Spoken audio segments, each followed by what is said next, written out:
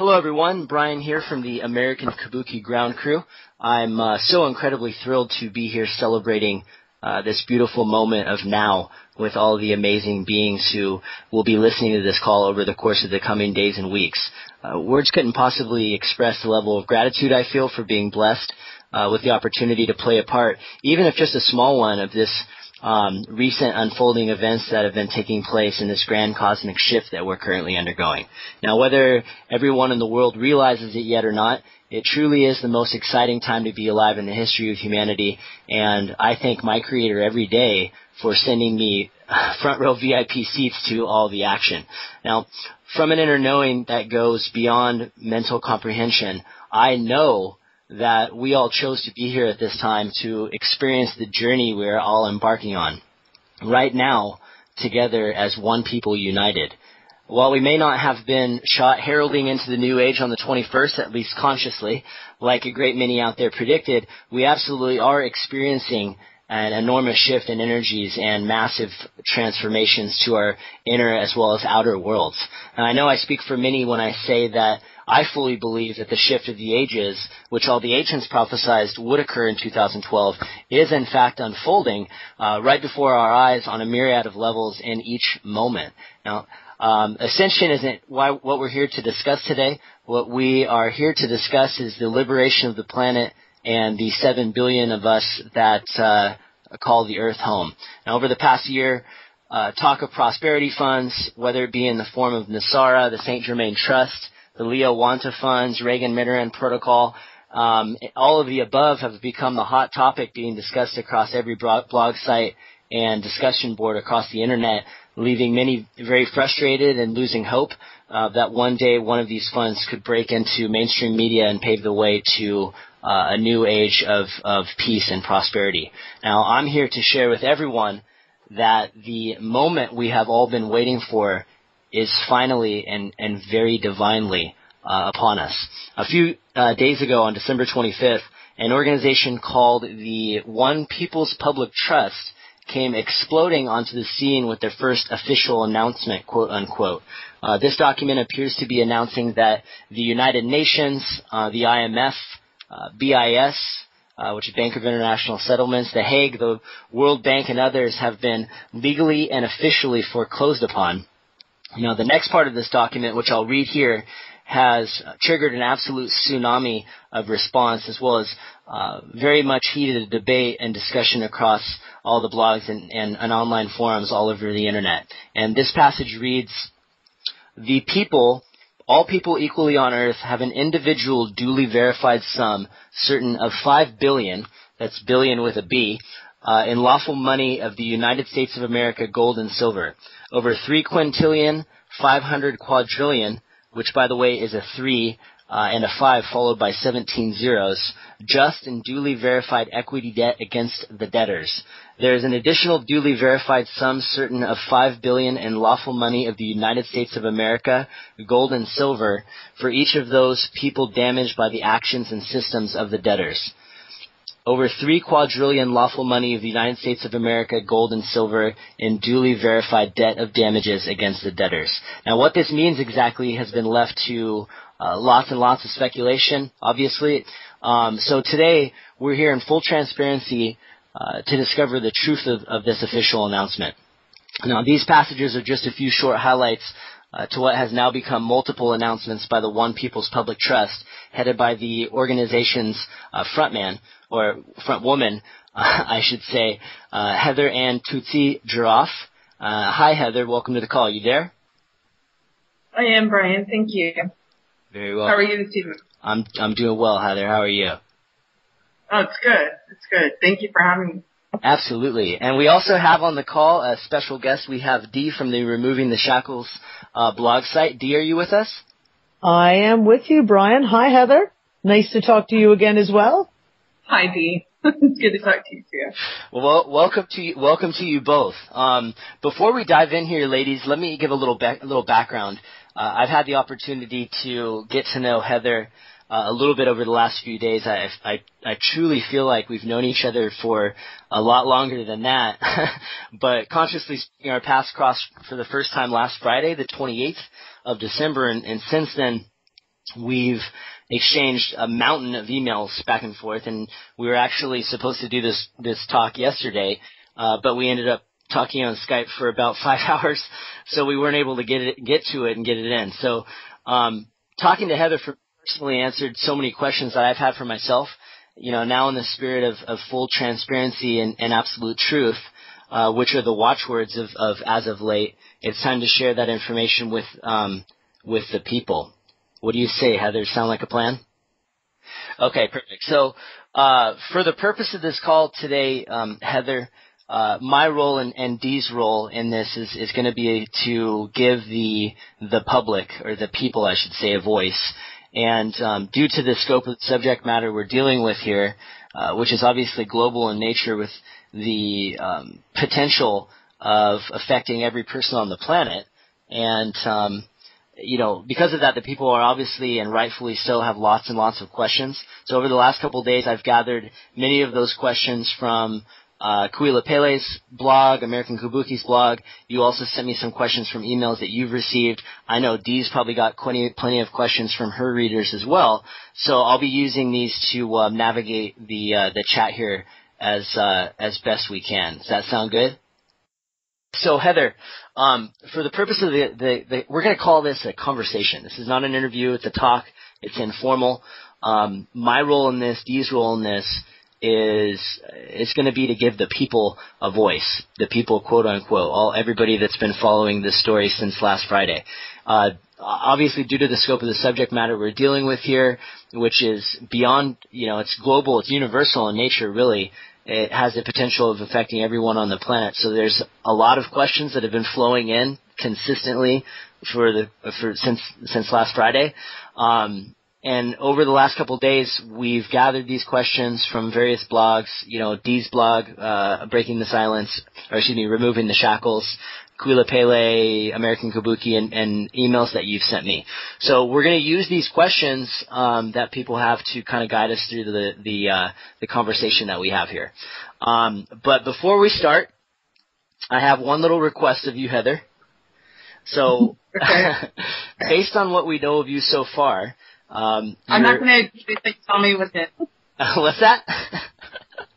I said I'll agree to it when you tell me what it is. Okay, here it is. You're obviously very well educated. You have a very uncanny ability to articulate and express yourself around anything that you have done with your legal background. I know you've been a lawyer for 10 years, but you know as good as I do that a lot of the feedback that we've received thus far is that the format is too legalese or legal talk for the average Joe to understand. So you put out an announcement too that was for very good reason, because this is drafted in an attempt to the people weren't the intended audience of the very legal stuff that you put out, but I really want to try to keep this as street level and in a style and format that everyone's going to be able to understand. Is that fair? That's excellent. That's more natural. Very good. All right. So I already know the answer to this first question, but we need to hear it from you because everybody hasn't been present on the talks that we've had so far. But there's a lot of people out there that want to believe with their entire heart and soul that the story that we're here to discuss is true, but because they've never heard of you or the People's Trust organization, there's been a fairly substantial amount of resistance. So why don't we start out with who is Heather and Tucci-Jarraf, and how on earth did you get involved in all this? Okay, well, Heather and Tucci-Jarraf is just one of the people. I mean, when it boils down to it, all the roles that I play, I'm just one of the people, just like you guys, just like everyone else on the planet. And as to why I got involved for the same reasons all you guys got involved. We're searching for the truth. And here we are on this call. And then as far as when did I get involved, I was working overseas, basically, in high levels of bank and trade and finance and international law. And we all made a choice. We made a choice to go in and clean things up. And it wasn't just me. It wasn't just the people I was working with. It was a whole slew of people within what we term as the slavery systems. And that happened, basically the choice was made on how it was going to go in March of 2009. Does that answer that question specifically enough? What happened in March of 2009? Actually, we had been working on an investigation for approximately, I think it's 3 months, maybe less,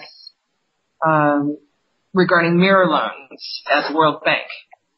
And we found through that mirror loans investigation that we were doing regarding Panama, the Republic of Panama, we found Freddie Fannie paper, Freddie Mac and Fannie Mae fraudulent paper, significant amounts of it. And out of curiosity for one of the people that was the investigation team, I went back behind the screens and went all the way back to, I had randomly selected some houses out of the Freddie Fannie paper and went all the way back to the homes and found that this paper, this securities of about 50 million, and I think it was it was 50 million, and it was probably based on property that was worth maybe, if you were lucky, 10% of that amount, maybe less. So with that, that's basically what started it. It was a personal issue, a personal matter, one of the people helping another one of the people. And from there, we just kind of sat there and readjusted, reprioritized, and really just reflected. What are we doing? Why are we doing it? And what can we do about it? Do we want to do anything about it? So people really kind of sat there and thought about it, and a choice was made. So we made a choice to go in, and how do we help people understand no loans are made. There's no such thing as lawful current funds. There's lawful money, but there's no lawful current funds. So, these were the decisions we had to make. We were watching everyone suffer. We were suffering. Even those in the highest levels of banking are suffering. Highest levels of purported government are suffering. All the way down, you get tired of it. So that was the very beginning. Does that answer that? I mean, as far as what ended up to this phone call. Yeah, absolutely. And Heather, from talking to you yesterday for as long as we did, I know that your story and your background, we could sit here and we could talk about it for hours, if not days, really. But really, from here, what I want to the direction that I think everybody wants to see us go is, the next phase in your journey was the decision to start the investigation that culminated in the putting out of the Paradigm Report. Is that accurate? Yeah. In fact, I mentioned the Fannie Freddie papers, and basically it was just taking the culmination of all the investigations we had worked up to at that point. And when we made the decision, in between the time that we found the Freddie Fannie papers and then and the decision to do the investigation, we needed to figure out exactly what needed to be done. And so it was sort of like a trilogy type of protocol where we had to go in and figure out many aspects to the investigation and alter them based on the results real time. So that's what the Paradigm Report was. It was a field report. Yeah, there's a lot of mistakes in there, typing-wise, grammatical spelling. The point is the substance inside the report. That was the important part. And really, we were asked, can the private system even be saved? Is it worth saving? And the answer was no, it could not be saved. And why put energy into something that can't be saved? Okay, so what was it that went into develop the Paradigm Report? That was research that spanned over the course of a matter of I think you said it was about 2 years. So what were you researching, and what was the final outcome? I know people can they can read this document for themselves, but really what people want to know is what went into it, what was the outcome, And ultimately, what was the objective that you were looking to accomplish with you and the people that were involved in getting that paper put out? What went into it? Body and soul. Many. As far as the goal was, like I said, to go in and find a solution, identify the problems, and identify a solution. And could the solution incorporate some of the framework that was already existing, or did it have to be completely mowed down and built from scratch? That's basically the essence, and it had to deal with banking, was obviously the nexus point of every problem on the planet. So the problem at that point needed to be identified back to, well, how did that problem even come into existence? And you go back to the history, of America and the first two central banks that they attempted to do, and the report identifies that more historically people can refer to that part. But looking at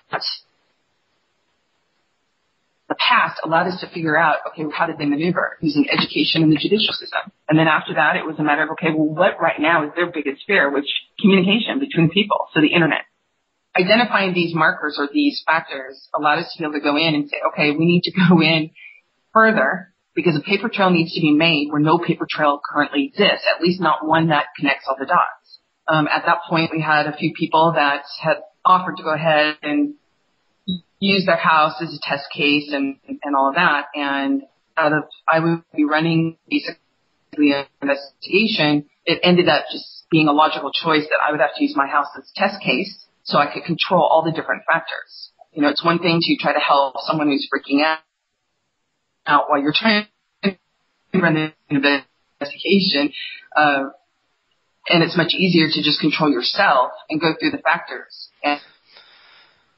And so I have the most information or the most well-rounded database out of all of us. So okay. That's how it started. So essentially you put yourself up for allowing your home to go to foreclosure, and in order to be a test subject for tracing the fraud that needed to be committed against you to get you out of your property back to the source of where the fraud was coming from, so you could accurately track that paper trail, correct? Yeah, that's right. Essentially, I was headed over to Switzerland anyways to take over presidency of a company, and they were currently looking for a house.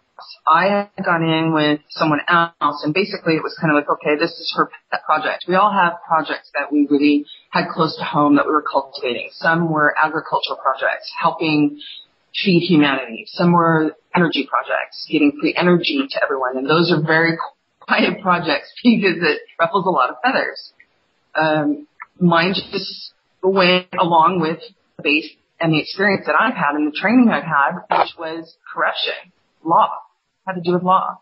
And what it came down to as of this moment, people have the opportunity to see that, the conjunction of law with the financial system, with the purported government system, with these private systems that we believe have been for the people, by the people, everyone can kind of see where it all has to go back to the law. It has to go back to the law of one. Okay. So yeah, absolutely does. So you have this, because I'm trying to put the pieces together in a chronological order. So you have this paradigm report. Let's call that phase one. What was the expectation to, now you got this paradigm report that has these findings that the system is broken, essentially, in a very rudimentary way of saying it, and it can't be fixed without making some major changes to the structure of the way that society is managed by all the people at the top, correct? Yeah, essentially, and when that report went out, what really excited me, Brian, was in December 10th of 2010, or December 11th, I was introduced to someone who was involved with this thing called the public trust. And I'm not a history buff or had never traditionally have been a history lab. And I was introduced to concepts of basically founding fathers. I mean, of course, we all know that to some degree. Constitution, yes, we probably have all at least looked at a copy, if not read one. Yet to go in and really feel it, you know, they just sort of moved my world, and I was looking for that clean spot. Where can you clean this from? Because you have so many people in the slavery system who were trying to clean it up, and they have all the power to do it. But the question was, why were they doing it? Well, there has to be a clean spot to do it from so that nobody can rebut it, so that it's unrebuttable and therefore unrebutted. And that is where I found the public trust to be an amazing tool, because it did go back to prime, but then it had to go back even further. We weren't all the way back to prime until this last summer. Well, and that was back to creator. You're gonna have to talk about what you mean in regards to taking it all the way back to prime. Sure. You know, it's just kind of simple. We have notice of it every day. Every day that a child is born, every day that a body leaves this earth. You know, it's a matter of creation. There's these bodies, and yet who's the architect? Who's the original architect? I work a lot with patent law, trademark law, and yet at the same time I watch all these patents and all the technology be stolen. Where? From within the patent office itself. You know, so when you go back to prime, you got to go all the way back to prime. Who's the creator? In the instance of a science or a patent, it would be the person that actually thought up the darn thing. You know, wanted to apply it because they know the DNA of it. They were inspired enough to create it. What's the same thing here? Who created the people? And if you look at every religion across the board,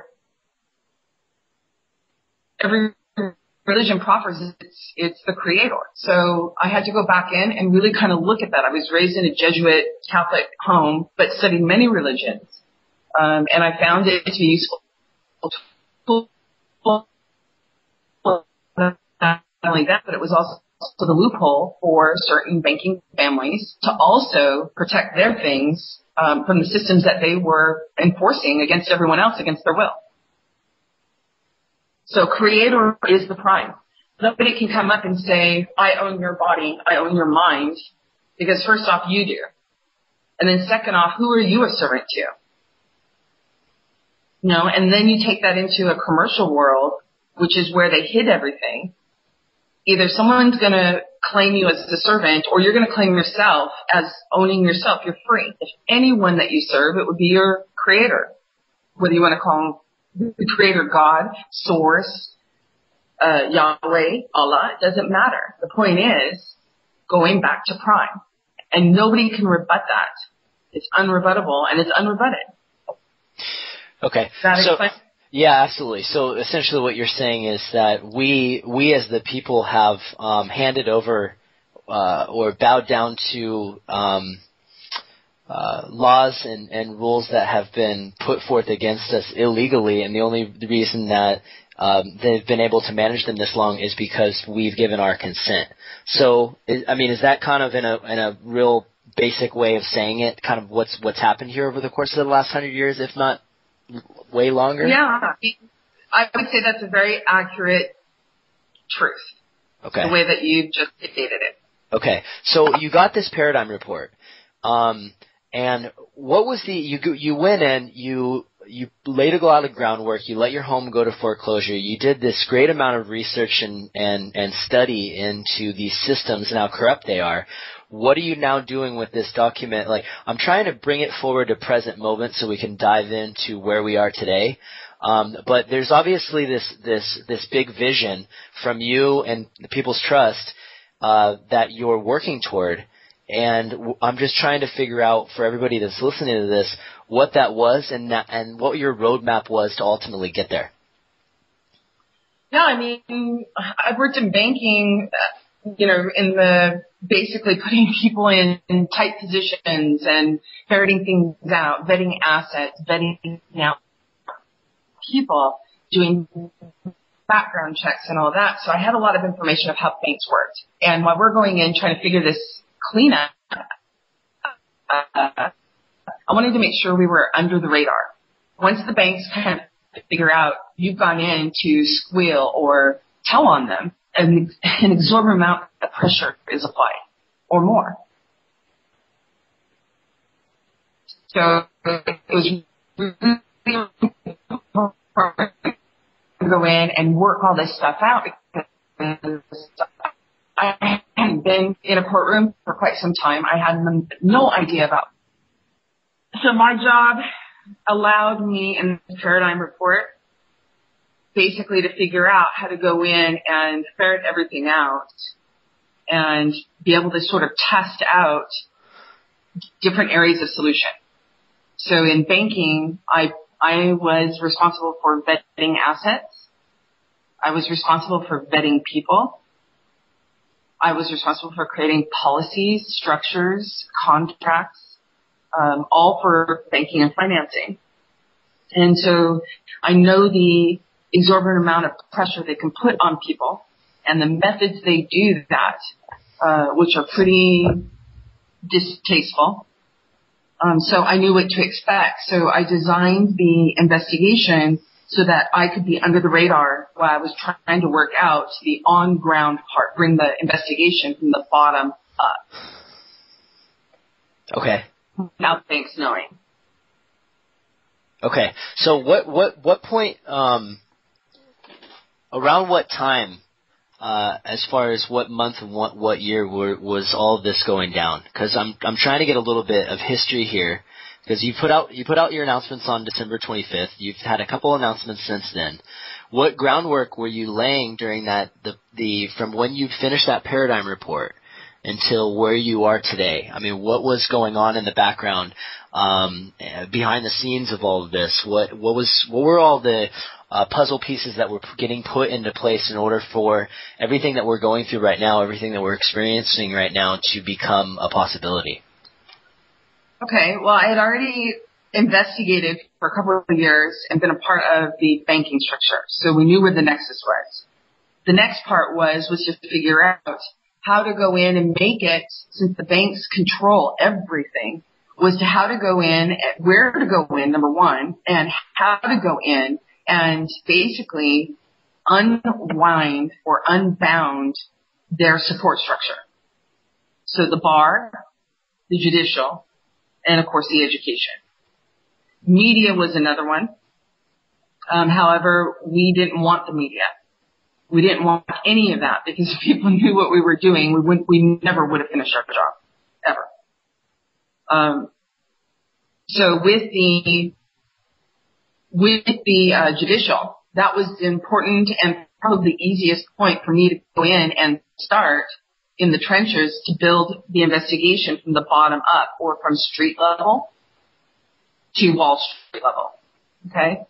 So with that, using my house as a test case, I went in and I don't even know how many cases that were actually filed or how many briefs were actually tested to get to the final brief that I sent in approved, which was a deceptive acts and practices brief.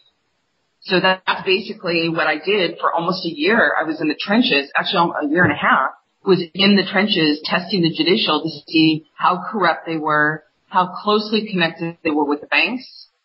Was it direct contact? Were there people in between? Were there handlers? How much access did banks have to the systems that were actually used in judicial, meaning like CourtSmart, which is a communications recording system that the courts use during hearings? How much access did they have to the clerk's office? I mean, what I discovered was pretty mind-blowing for someone that had been an attorney for 10 years. And during this investigation, I actually had to make a choice, especially when I had received intel and reports on ongoing investigations regarding the bar, which I was a part of. And I ended up canceling my bar license during the investigation. So that was the main meat of it, and we just finished that basically this July of 2012. The end of June, I think. End of June of 2012. And then the third phase was coming over here and working with the powers that were to go in and implement a solution that was the easiest and the less stressful for the people. Because I was told at one point, in fact, right before I left for overseas, was that there was going to be a war. There was going to be a war of such a kind that has never been seen or known in existence. And that was unacceptable to me. So out of the trustees, I was the one that was most suited to go overseas so that people knew that this wasn't about just America, quote unquote, or about people on the American soil, quote unquote. This was about people all over the globe. So that's what I've been doing over here, and I actually had a job. I was offered a job as a director of a bank, a private bank in Spain. And that was arranged through, in fact, one of the main clients is Rothschilds. So that was supposed to be our quiet room behind doors where we could actually go in and try to hammer out a solution for implementation. Well, when the time came, it didn't feel right. And I never made it to Spain. I didn't go there. After some long discussions with the trustees, we felt that it wasn't right. Heather, real quick, not to interrupt, there's going to be people that are going to have some confusion based on a couple things that you just said. You said that you were working with the powers that were, and that you were working with the Rothschild family to find a solution. There's many out there that perceive, the powers that were there. That's the cabal. That's the bad guys. The Rothschilds are, part of those dirty Illuminati family bloodlines. But you were working with them. Can you explain how that works? Well, we weren't working with them. We were opening our doors to be able to go in with the powers that were to start the handover back to the people. We physically went to their houses. We physically opened our doors so that there could be an open communication. They were very fearful of that because they didn't want to let go of the power, of the control. And in some cases, they, still don't, but it's already done. Okay. All right. So you said, when we talked last night, you said something big happened on the 4th of July. There's some big turning point event that happened on the 4th of July, and I believe there was another one in December. What were those? And those would be good lead-ins to everything that we've seen come out from yourself and the People's Trust over the last couple of days. What were those?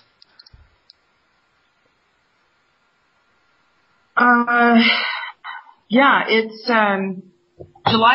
July 4th.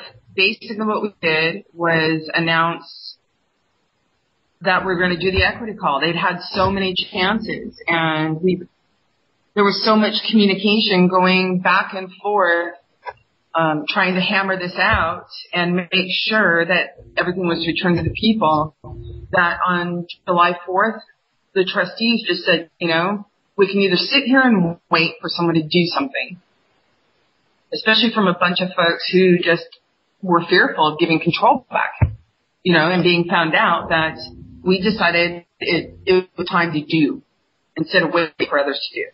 So we issued the order, and there was an order issued on July 7th, and it was delivered to them. And actually, it had been pre-issued as a notice the month before.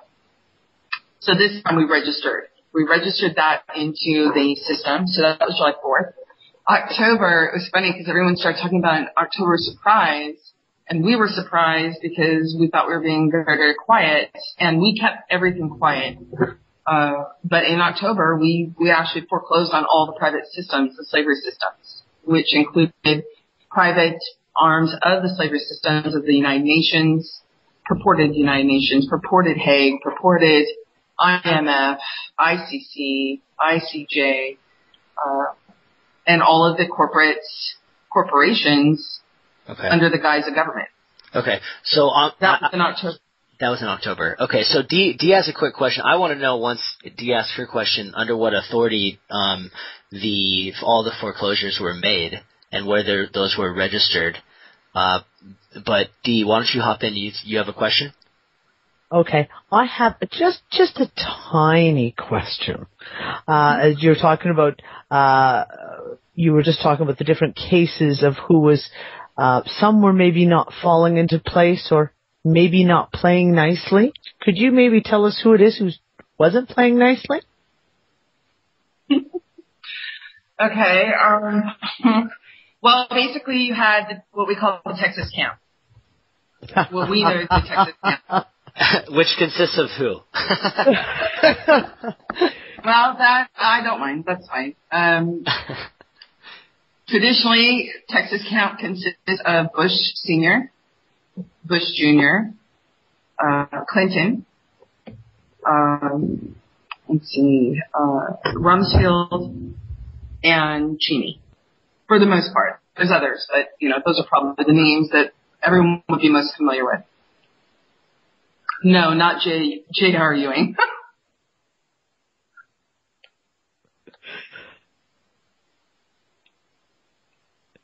So that's Texas. But then another faction was, of course, the Rothschilds, and that would be Zurich. The Rothschilds we found just lovely, to be very, very lovely. And we had a fun time with Rothschilds London, but they weren't having such a fun time. So it was really London Rothschilds and the Rothschilds in France. Those are the two on that side. And then there was the old man and the Asian family. They were very supportive. They wanted everything to come out. The old man in Asia wanted everything to come out and wanted all the truth. And it was a particular man named General Wang Shui Lun, that was always interrupting and messing things up. I would like to state, though, I've met him and I found him quite pleasurable just on a personal level, but when it comes down to what's happening worldwide, it's just unacceptable. So those were the main parties, and maybe hopefully that'll put into perspective a few questions that people had regarding the Asian side. Yes, definitely. Yes, and as I said to you earlier on today, Heather, what you were saying about General Wang definitely rings with what I've been getting for intel back in October, especially when he was on American soil and apparently screwed everything up quite royally while he was there.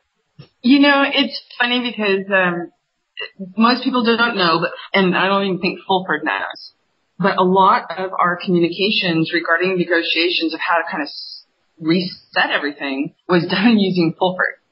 So I would sit there and wait for his things to come out so I could see what kind of proposal came next. And everything was always set in, Japan. So I sat there, and when you were talking about General Wang, we were supposed to have meetings with the old man. Didn't matter where in the world. He was actually going to come to Europe. And we were headed on our way to Switzerland anyways for BIS. And so anyways, we didn't have the meeting. Something had happened.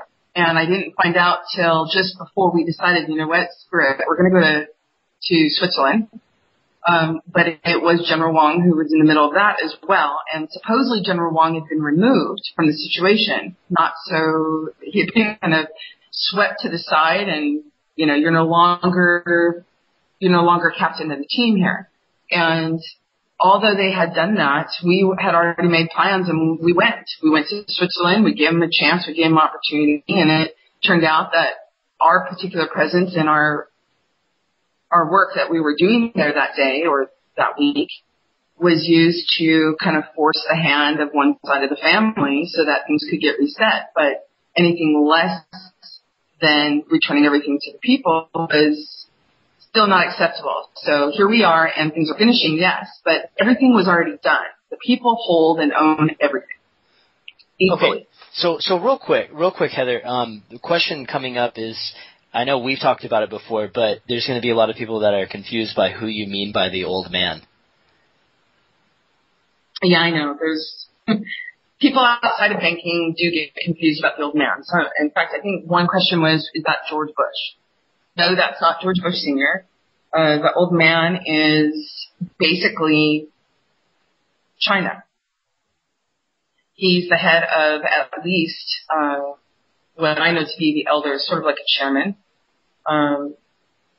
He was formerly seen last, per my information, as an emperor in China. So the communist government, I kind of giggle when people talk about the communist government in China, although I do respect the people that I've worked with over there. The communist regime is just an illusion as much as democracy. Okay, anything that divides is dividing in order for management and control. There is just the people, and there is just the creator. That is prime. So when I talk about the old man, that's who I'm talking about. And I met with his daughter in 2008, which is when I met General Wang and had the meeting with General Wang. So that's where we are. Is that it kind of explained? He's very, very old. Don't ask me his exact age. He's very, very old. Hence the old man. Got it. Hence the old man. Okay. So why don't you real quick, because there's some questions I'm going to bring up here from some of the readers. Give a background on all this money.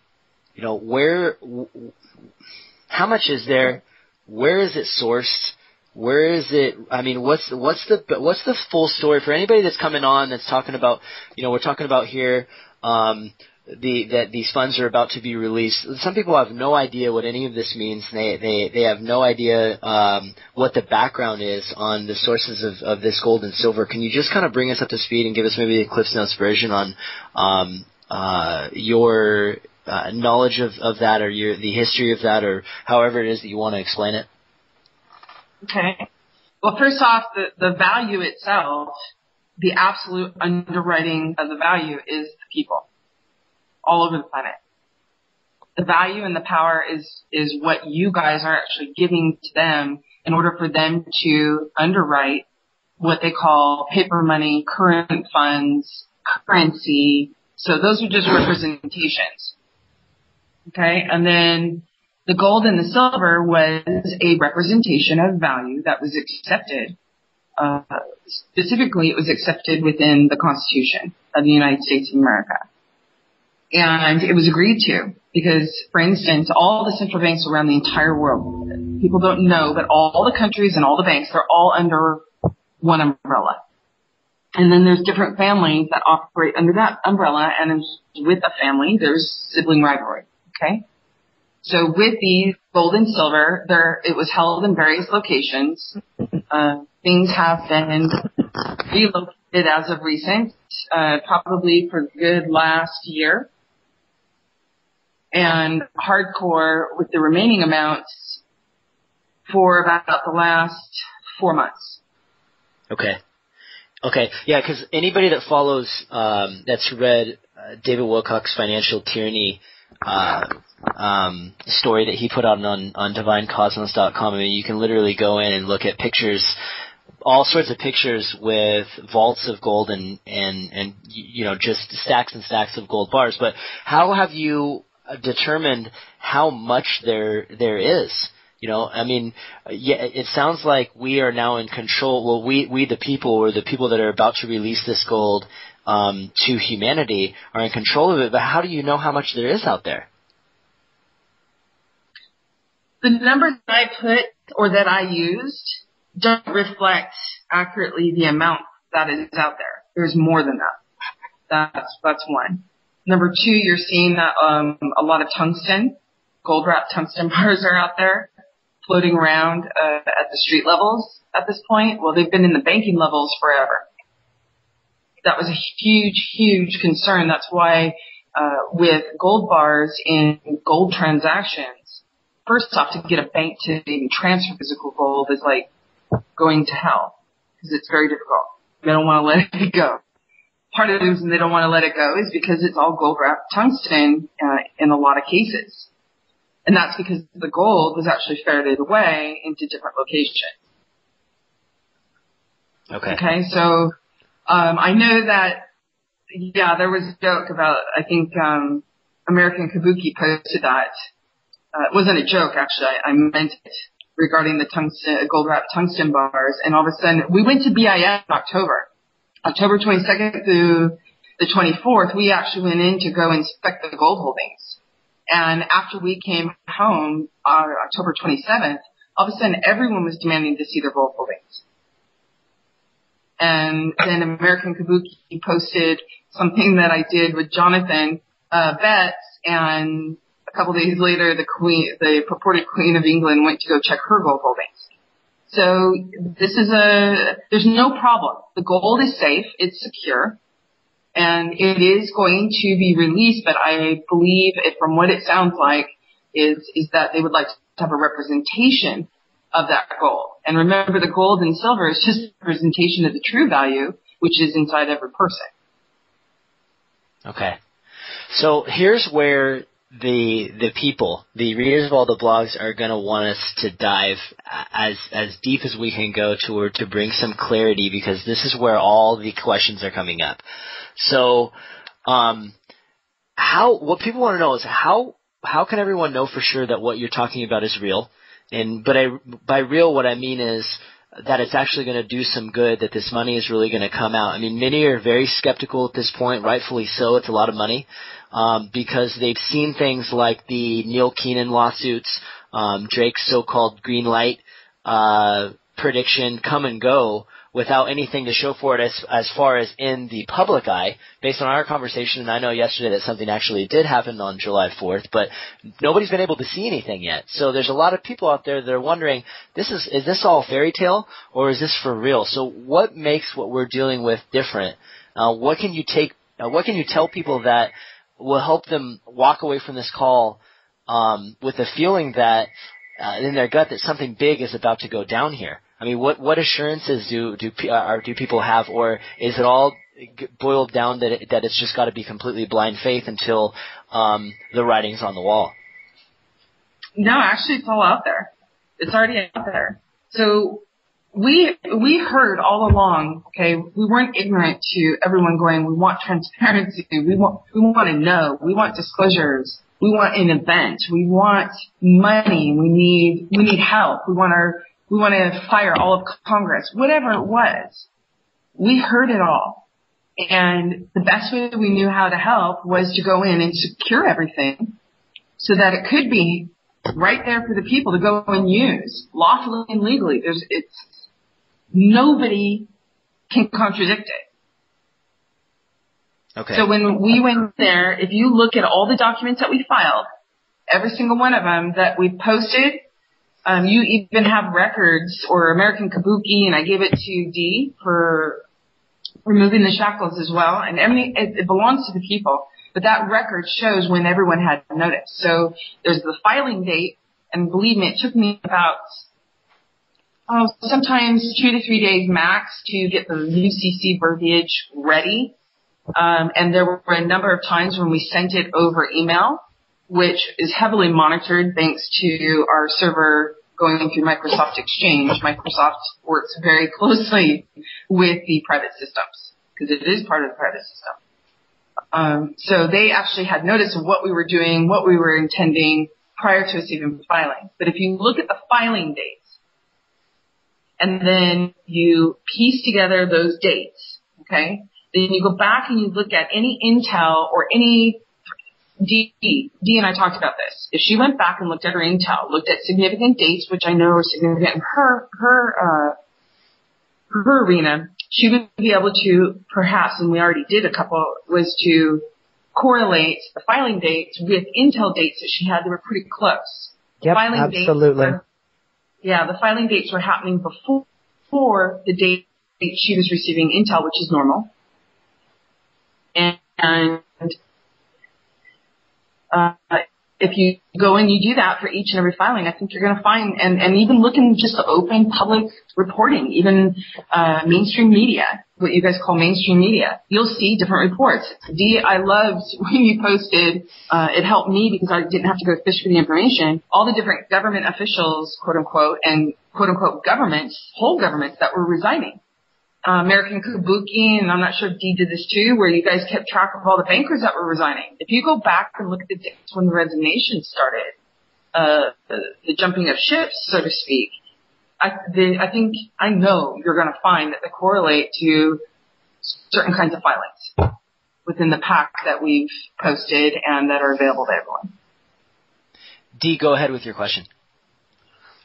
When American Kabuki and published all the initial reports and papers, I immediately got flooded with emails and, of course, comments on RTS asking, oh, my goodness, does this mean that the St. Germain Trust isn't real, or that the prosperity packages, the Wanta money, the World Global Settlements, and you and I talked about this a little bit this afternoon, and I'd like you, if you could just address that, because I know that really panicked people when they read some of the information, that this meant that all of a sudden these other things they've been waiting for are not going to happen. I would just like it if you could address the people and let them know a little more about that. Yeah, it's first off, I've worked on most of that stuff. In one form or another, I worked on it, including heritage funds, any kind of accounts. I'll have to go back and look through my email. I have someone within the old slavery system was trying to get us to open up certain of the collateral accounts, which I know are watched 24/7, and there are certain alarms that go off globally whenever they try to touch them. So here's the problem. I went back during the investigations and kind of looked at, okay, what are the problems? Why can't they touch this? Why can't they touch that? Who's got a hold of this? Who's trying to get in that? And it's messy. It's really messy. Yet the value is there. Okay, value is real. It's the problem of the structure that it was being held in. So in order to assist those that are the custodians and wipe away all of the rubbish, all of the barnacles that were growing on it, whether it be Texas Cap, whether it be any of them, okay, was to take it back to prime. So now all the value is still sitting there. It's still sitting where it was before. The only thing is it's in a clean spot, an absolutely impenetrable spot where it's safe and it can now be used. It can be released because they have all the legal and lawful basis and documentation to show ownership, to be able to show authority, standing, and the value. So yeah, it's still all there, and it's actually in a much better spot than it ever was prior to this happening. Thank you. That is fantastic. I hope all my readers out there are all cheering and jumping up and down now. Based on reading the comments on your blog, Dee, I'm absolutely sure they are. Here's a question for you, Heather, that came from a woman named Charlene. She writes, I would like to know when we can expect this to start affecting our current system. What steps can body of states take so this doesn't get swept under the carpet? And with all those great email addresses published, Rothschilds, FBJ, DOJ, Federal Reserve, etc., is there a time that states of bodies should make their voices known with these entities? And lastly, are there any possibilities of recourse from the cabal? As a lot of questions all tied into one. Why don't we start with the first one? The first one was when can we start to expect to see this affecting our current system? Obviously, that's a huge one. It already is affecting our current system. If you look at the governments, quote unquote, that have been reorganizing or just completely going away, it's already started. In order for there to be a mass distribution, I mean, you're talking about over 7 billion people, Brian. And so you got to have the systems to be able to do that. Now, there are systems that are currently existing, and we actually put all the different legal and lawful tools and documentation that they need to be able to have the standing and authority to go in and repossess those, to use them. And we always used in our group, in the twinkling of an eye. It could be done in a twinkling of an eye, okay? And it can be still. And it looks like it's moving into that particular framework. I know that the monetary system, they knew what we were doing months ago. So they've already got it all ready to go. That's why we moved so hard, and maybe not in a twinkling of an eye for some, but in a twinkling of an eye for what we had to unwind, okay? Okay. So at this point, I want to make sure that I answer that particular part of the question.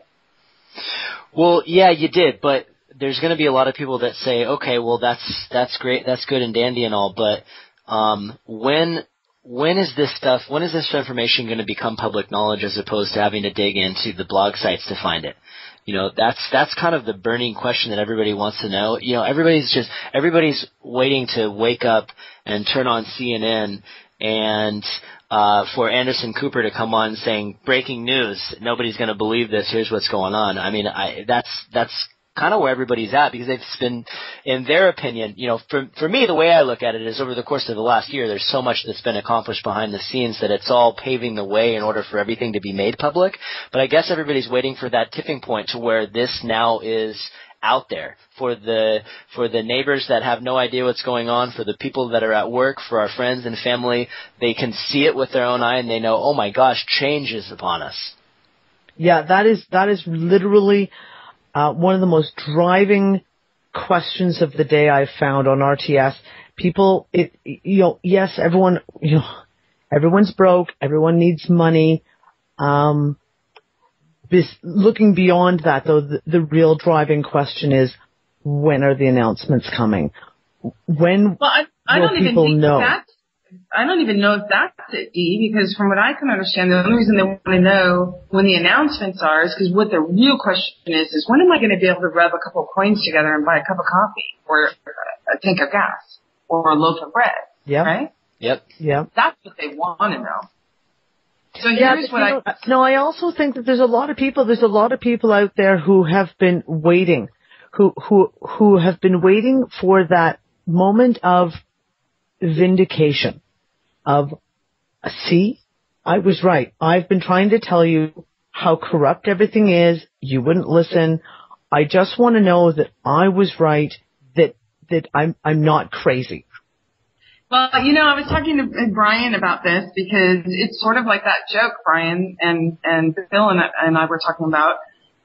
You know, a guy stranded on an island and a boat comes by and offers him help. He says, no, God's going to save me.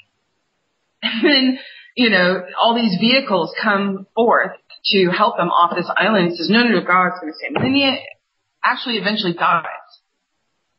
And he gets up to God and he says, why didn't you try to help me? God's like, I sent you a boat. I sent you a helicopter. I mean, that's sort of where we are. The people, if they're going to sit and wait for someone else to do something for them, are they standing in responsibility? Are they standing with liability? And I guess then the question would be that they'd ask, okay, well, I'm ready to stand in responsibility and liability. How do I do that? So those are really kind of the questions that I get. And I bring this up because when we were doing the solution in our part of the whole complete solution that's unfolding now, okay, was we had to recognize universal law and accept it. And part of that universal law is free will choice.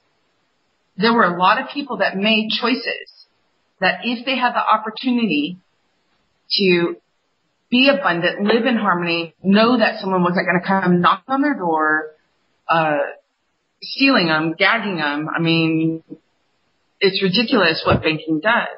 However, they would make a choice that's much different than the one they had to make based on where they were. They imposed limits on themselves or allowed others to impose limits on them. So it's important that everyone is able to make a new choice, to make a different choice. So if I sit here and I go, okay, it'll be in 3 weeks. It'll be in 2 weeks. It'll be in 2 days. Okay? It'll be in a twinkling of an eye. I tell you, it can be in a twinkling of an eye, but I'm also going to set a time frame here by doing that forces people to make a choice to conform to that timeline. And right now there are choices being made. They are remaking choices within that slavery system. Now, the ones that have been hiding in the slavery system to allow and help manifest this new now are coming out. And they're ready to come transparent. They're coming transparent. So you have to be aware and open your eyes so that you can see them, number one. Number two is those that were in the slavery system felt they had no other choice. they're actually considering and making different choices now. So it is unfolding right now as we speak, and you guys are making that happen. Not just American Kabuki, not just Brian, not just Dee and Removing the Shackles, all the people that are commenting. They're seeing all those comments. They're seeing the energy of acceptance of this now, this new now that is manifesting. They're seeing that the people, because the people choose, the people decide. So I hope that everybody understands that. As far as the timing, I would love to tell you what the timing is. I know that for us, we just decided to go ahead and do. Instead of waiting for the old man to come over and do this meeting, or instead of waiting for Texas Camp to back off and let this go, these collateral accounts to be released, we just went in and said, okay, what action can we do to make this safe? We realized nobody's moving, or people are moving in ways they shouldn't because the right tools aren't in place. So what tools can I do to help them move? And that's what every one of us asked, and so we went in and did it. Okay. So here's the question.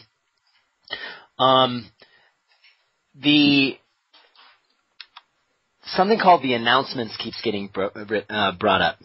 Here's one of the announcements. One of the announcements going to be the question came. One of the questions that came in from Kuila Pele's blog.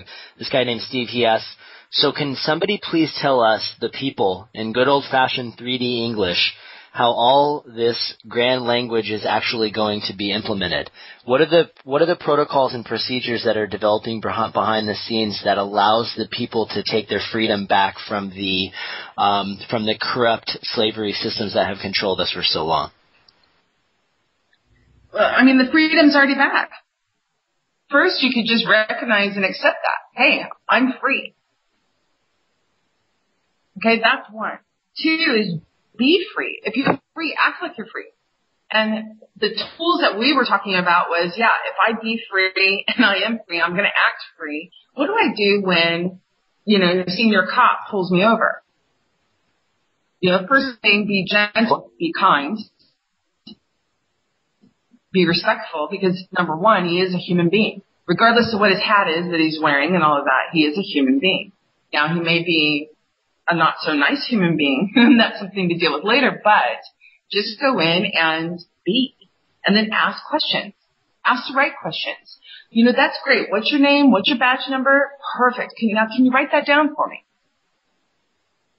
You want everything in writing. So these are the tools, but other than that, there's nothing left to file in the UCC for all the old stuff. There's nothing left in the UCC that you need to file to say, I am a being. I am alive. I am this or that. Common law is my law. It's already done. All you have to do is know that declaration of facts so that you're able to incorporate it in whatever matters before you right now. And that's what one of our advisors is gracefully allowing here for me to go in and alter so I can sanitize it, take out personal information, is the template of how she's using it to test it. In the past, it's been refined, so now it's the final version, is to be able to go in and say, okay, the UCC declaration filed by the People's Trust, number whatever it was, they just put UCC number, put the number, and then say, I am free. And then they can look back at that, but it's already in the system. It's already noticed to all the required parties. It's already cured, and there's already a commercial bill that's already been done. But you refer to it in whatever personal matter pops up after the fact. Got it. Okay. Makes sense. Right now, people. It makes sense, but here's the lingering question from a lot of people is that, and Katie, I got part of this from an email that you forwarded me between you and Katie. Katie asks, you can take the people out of slavery, but how do you take the slavery out of people? Because there's so many people right now. I mean, Dee's got a big following on her blog. AK's got a big following on his blog. Kuila Pele's got a big following on his blog. But for all of us, there's still millions of other people out there that are completely blind to all of this information. And they until they know that something's changed, they're not going to be in a position of being able to say, hold on, wait a minute, you don't have any authority over me. I am my own authority because the only person I answer to is God. So until that happens and the people are made aware that this has, the UCC filings, all this stuff, it's all great, but until that's made public on a mass level, how can people be expected to take those kinds of actions to stand up for their rights? Yeah, that's an excellent question. So what I'd like to do is use a real-time example, if that's okay with you guys.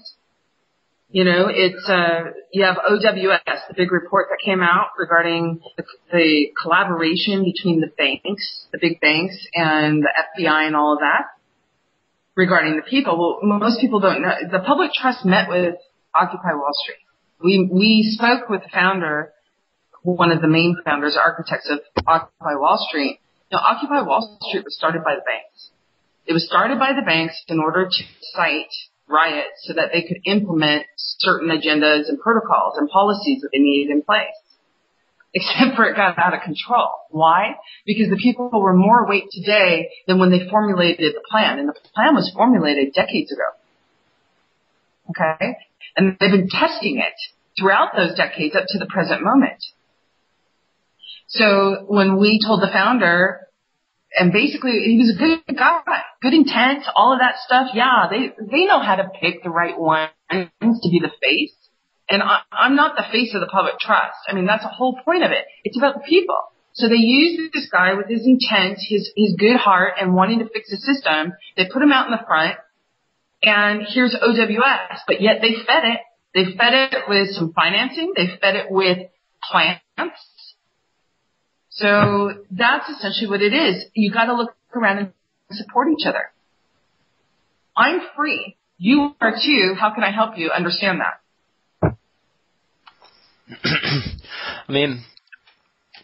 Heather, that makes a lot of sense. It does.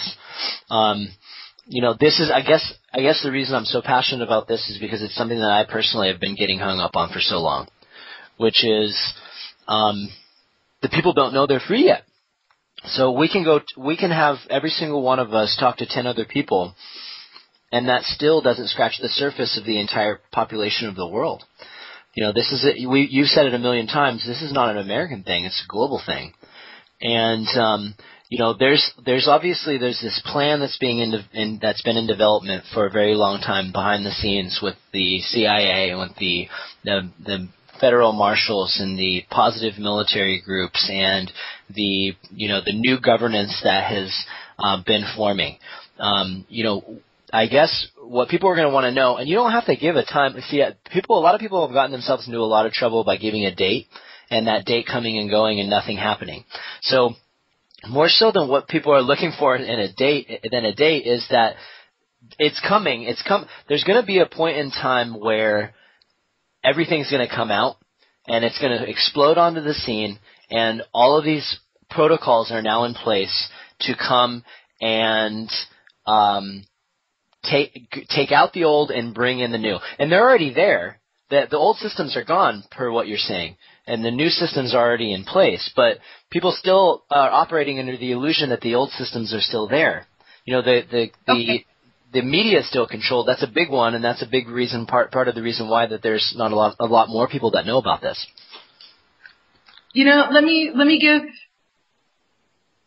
Let's address this here, and then if what I ask people to go do doesn't work and they want more confirmation, then let's readdress it and create a new solution to it, okay? First, if you go back and look at those dates, you will see it had already started. It's not going to start tomorrow. It's not going to start 4 days. That's why I said they really just want to know when are they going to be able to rub coins together. Okay? And that's fine. I'm not saying that's wrong. It's just for some people they have a certain trigger of when they can finally believe. It's like an authorization. Yeah, you can start believing now. Everything's already started. It's been happening. It's just been happening quietly. So what I would suggest is people do what I've asked Dee to do. Go back through those filings just for the dates. Okay? Go back through the filings for the dates. And Dee, you sharing what dates you received certain intel or what dates were significant actually helps them kind of identify, oh, what do I look at? Because someone else might go, oh, you know what?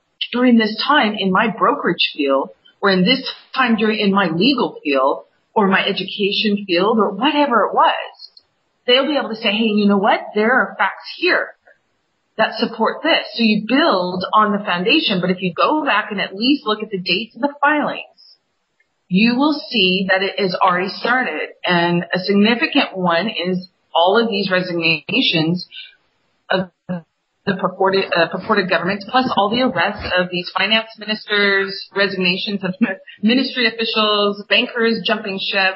Go back and look, it already started. It just started quietly, and you saw events, but you didn't have the complete context. It's already started. And a lot of it is already steamrolling now. And now it really is steamrolling. When you look at the arrests and the resignations especially, people need to understand that probably 90% of the resignations that are happening within business, within banking and finance, they're not being reported by the mainstream media. So look at the reports we are getting and times that by, 100. And you've probably got a better idea of just exactly what's happening. The rats are jumping ship, and they are doing it as fast as they can. And as the last month, it's been insane.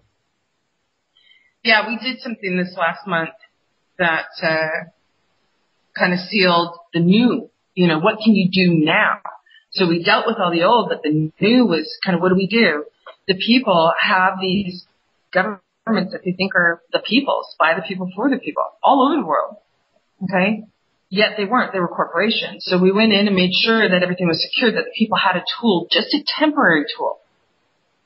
One that the private systems could recognize and they couldn't rebut.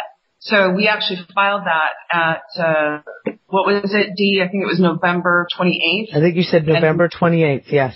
November 28th, and we sent it off to the White House and the BIS, so all the principals, agents, and beneficiaries of the private systems had notice, at least on December 1st, if not earlier, that the people's government, temporary government, was set in place.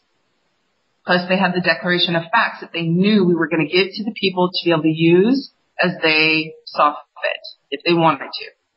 But everything was secured. So December 1st was a big date, November 28th to December 1st, and everything thereafter. Got it. Dee, did you have I know you have to go pretty soon. Did you have a question that you wanted to throw in? I mean, the big thing, the consensus across the board is everybody wants to understand what the money aspect of this whole thing means to them. We talk about rubbing two coins together to buy a cup of coffee. The numbers that are given on the announcements that have gone out, those are some very big numbers, and based on the way that it's written... Hold on, Brian. Yeah. Brian? Yeah. I'm sorry to interrupt you. You brought up this point. I meant to address it earlier, so you brought it up again. You guys, it looks like big numbers to you. It looks like big numbers to most people. It is not big numbers. It's a fraction, a very small fraction. And it's sort of like J.P. Morgan getting a $500 million, fine and criminal charges for the fraud that they committed. And everyone's going, wow, look at the fine. It was huge, $500 million. They made over $300 trillion on those transactions. So $500 million was the cost of doing business, and basically it was the cost of a cup of coffee. Sure. For that. Okay. So I'd like for everyone to just put that into perspective, but I'm sorry, let's go forward on the question. Yeah, so the way that it's written, it says that it's duly verified equity debt against the debtors. So there's enough gold and silver, well, more than enough, because as you said, over 3 quintillion, 500 quadrillion. There's over that amount, but it also has a statement in there that it's duly verified equity debt against the debtors. So somebody commented that this is more of a statement of debt owed rather than a promise to pay. And if there were some repayment that would occur, it might include things like water and atmosphere cleanup. Can you speak to that? Everybody wants to know, are they going to get a check? And and how exactly does this part of does this element of this whole operation come together? Can you speak to that? Yeah. The funny thing is, okay, so a debt versus a promise to pay. They actually promised to pay in gold and silver any debts because they set up the whole debt system. They made that promise and it was recorded inside the Constitution. And then when they issued the U.S. dollars, anytime someone would use the U.S. dollar, they agreed that it represented a debt and that it was going to be paid in gold and silver. Well, the only person that's ever responsible for an instrument is the issuer. Unless it's going to be assigned, someone else may collect it, but the issuer is responsible for paying. The only ones that are responsible for paying for a Federal Reserve note is the Federal Reserve. And the major shareholder of the Federal Reserve, Rothschild, London and Paris. Then you have the Rockefellers. You have other groups and organizations, but there's your nutshell. So they're all responsible. The gold and the silver, they already agreed to. That's why they needed the gold and silver to be moved out. If you look at a promissory note, it says, I, Heather Tucci-Jarraf, agree to repay a loan of $200,000 which I agree that I have received in return for payment in lawful money in the United States of America. Well, no one would, I guess, really kind of connect that those are two different things. Lawful money in the United States of America is something different. And when they would issue money, that's why the Federal Reserve sent billion? More. It was more than that. Overseas, during those secret issuances that people found out about, they had to send them over because the banks over there needed those deposited in order as of underwriting for their local currencies, whether it was the euro, the pound, dirham, you name it, yen, all of them. Their system they created made it so that the Federal Reserve was the number one underwriting to everything. Okay. Does that answer? It answers at least part of your question. So what part did my answer? I followed your blog. You have one question left because you have to leave in 5 minutes. Jump in whenever you like. If you're still there. D, you there? Yes, I keep muting my microphone. Here is the overwhelming question I've been getting today. Okay. What can we do to help you? What can the people do to help? I haven't even checked my emails in the last 4 hours. I have, before then, at least 17 or 18 emails. I have got Skype messages coming out the wazoo of people saying, I want to help. I want to be involved. How can I be involved? What can I do? I know it's overwhelming. And on a personal level, for me, I can only speak for me, is that they've been helping me just by them reaching out. Their energy is the value. Okay, so I recognize what that value is. That's why it's so important for me to return. But they're doing it. They don't even realize they're doing it. It's sort of like asking, when's it going to start? Well, honey, it started a while ago. And you can go back and verify how it already started. At this point, it's the same thing with what can they do. They're doing it. Every time they write a comment on your blog, Dee, for instance, or on American Kabuki, or on any of it, they're showing that they're interested. Not only are they interested, but they're saying they want to help now. They're ready to stand up and take responsibility. All they need to do is say, I am. And then be. Because with that, they're going to do. Just do. Don't be afraid. I'm here. You're here. Everyone's here. We're not afraid. The more there is, the less fear there is, isn't there?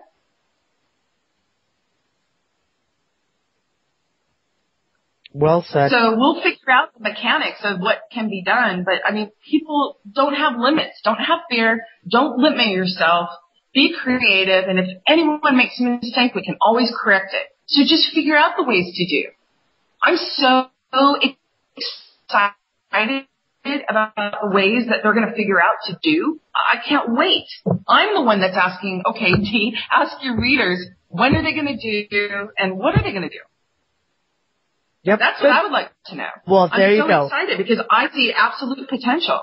I think that you have just set me up for my next article tomorrow morning. all of you Removing the Shackles readers out there, there's a test tomorrow morning. You better study up tonight. You know your readers are in there 30 times a day looking for your most recent post. I know, I'm going to be on it all the time. Awesome readers. Okay, guys, here's a moment of clarity that I would like to share with you both to see what you feel.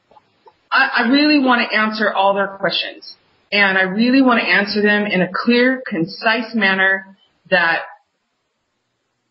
fires something up that lets them know how important they are. And so they don't really want to know who I am, who Caleb is, or who Randall is. What they are looking for is proof that, hey, some little guy was able to go in and do something, and that means that we can do it too. Empowerment. Yeah. Yeah. So what I'd like to do is for you guys to go through the interview, quote unquote, the conversation. I'd like for you to go through, first off, I would like for all of our conversations to be recorded. Because I'd be more comfortable knowing that I don't have to think about it. And then you guys can pick at any time what you think, hey, this is what our readers want to know. Okay, that's interesting. And that way I'm more comfortable because I'm not thinking about it, and it flows better. Mm-hmm.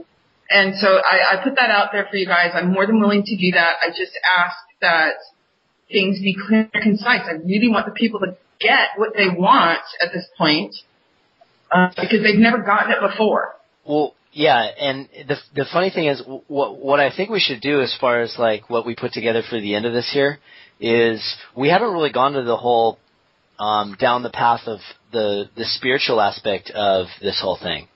You know that. Well, that's a key component. I mean, that's actually the foundation of it all, anyways. And we had to get off crap to get to the spiritual, to get to the solution. Yeah. And that's the difference between.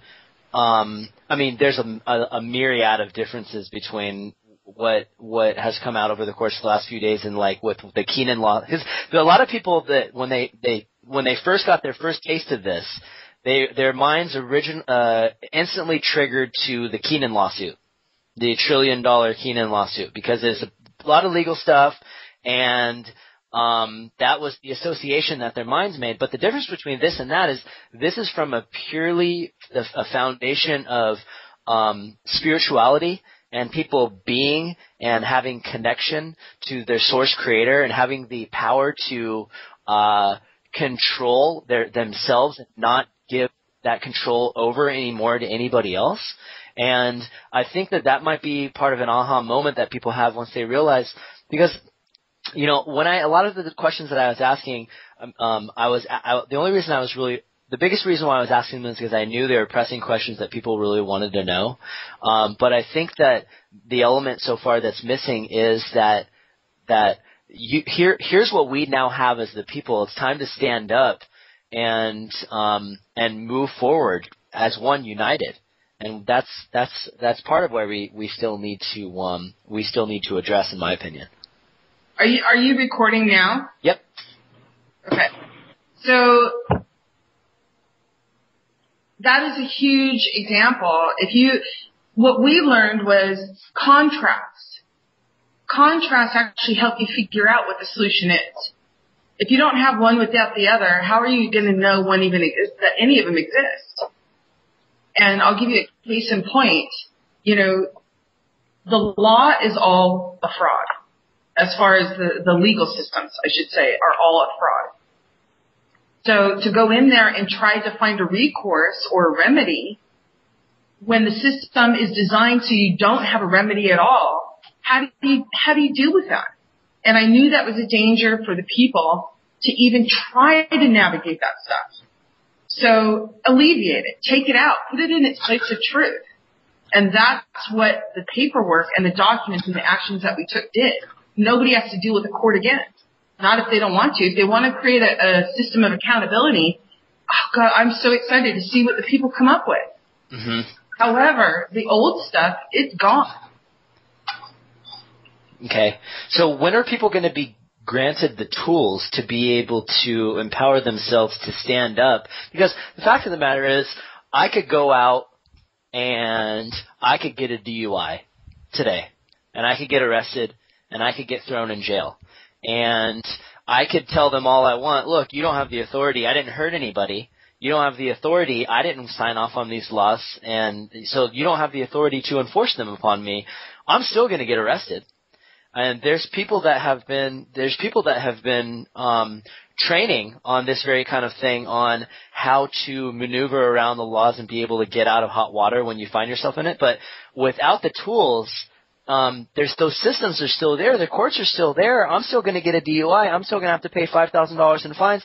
And there might be something that I can do about it, but I definitely don't have the tools to be able to stand up for and have the ability to represent myself in such a way where I can convince them that I know the law better than they do, and I know that there isn't really a law, and the whole thing's an illusion, a farce to begin with, so I'm going to walk away. But without knowing what you're doing, that's not going to get me very far. Yeah, absolutely. And that was the whole key, was that I wanted to make sure that people were able to go in and have what they needed to be able to handle this kind of situation. So first, number one, the first ingredient of this formula is to have no fear. Okay? Number two is to make sure you have the tools so that you can make sure that fear, that lack of fear, is rooted. So when you get arrested, Brian, you just said, the way that you said what you said, I can arrive at the same goal that you just put in your intent, but by asking different questions. I am me. Here's who I am. I'm putting it in writing. Okay, so you say you're this. Okay, great. Show me, number one, your employment contract. Because I would love to know who I'm talking to. Unfortunately, there's so many people pretending. I mean, that's essentially what it is. And I just sent you guys a declaration of facts. Okay? Yeah.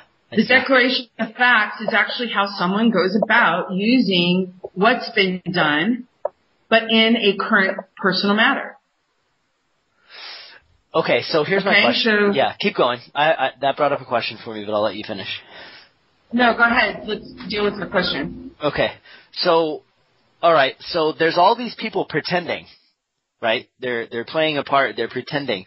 When does the system change so much so that the pretending can no longer be tolerated, and the people and those people that are playing those parts, playing those roles, whether they're consciously aware of the fact that they're just playing a role or not, no longer have the ability to stand there and have to step aside?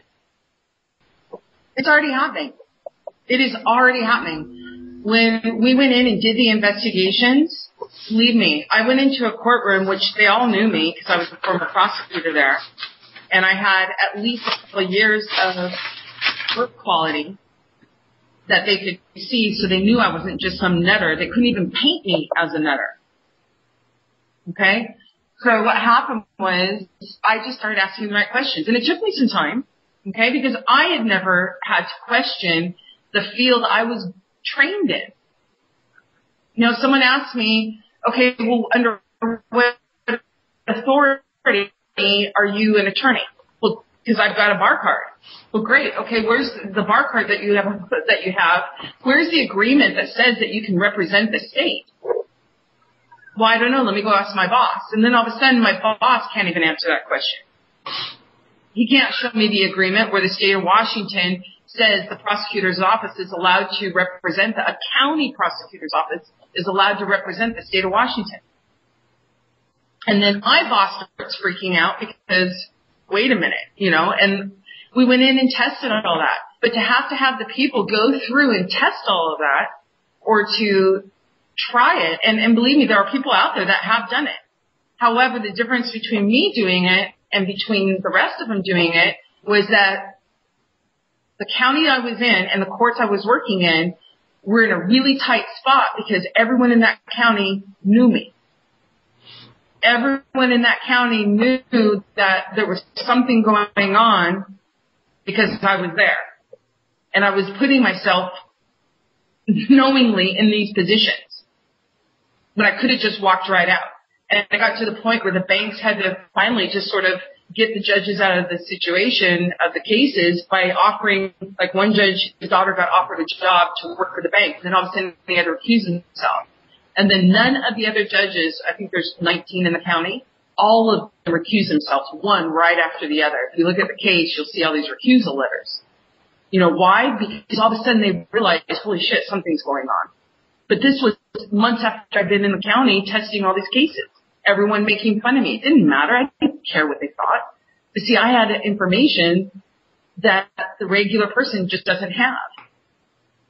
So the question becomes, what can you do? Brian, there's a very simple way, and that's the draft that I'm sending out to you guys here shortly, is basically a list of questions that you ask them in a very kind and gentle and respectful manner.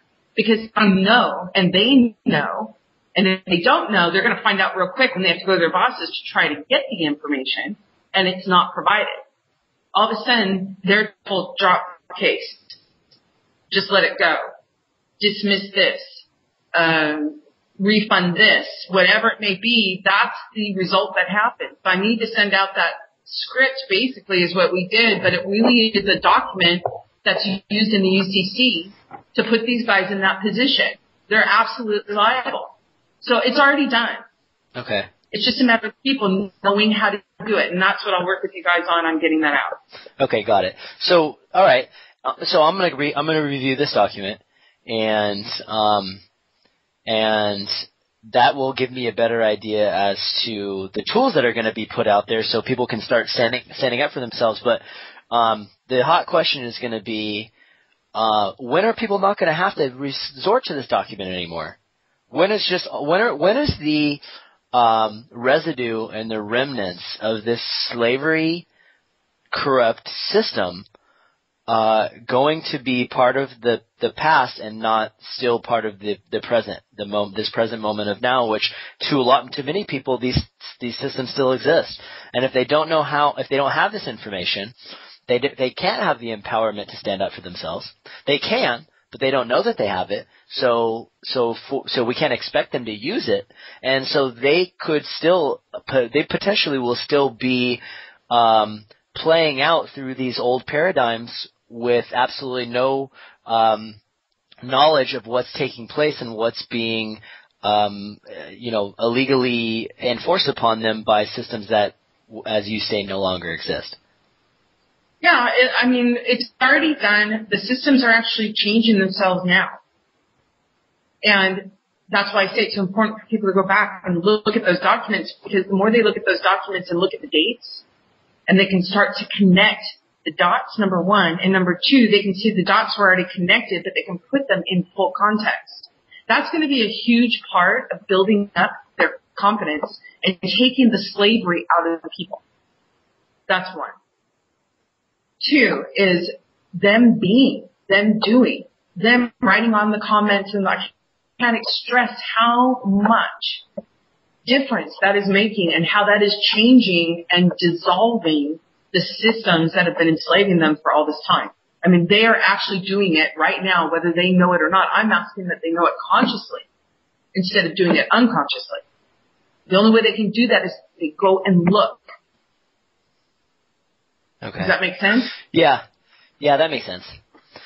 That makes sense. I need to review these documents.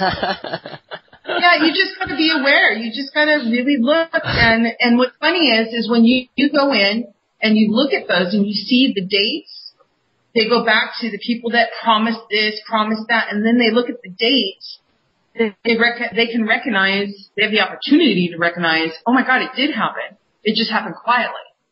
Because I needed and the trust needed to make sure that the slavery systems actually saw these, had an opportunity to make a different choice in order for the foreclosure to be absolute and unrebuttable, meaning they can't come back and say anything to rebut it. They can't come back and say, oh no, this didn't happen, because if they do challenge it, they open the door for all the discovery, and they can't afford that.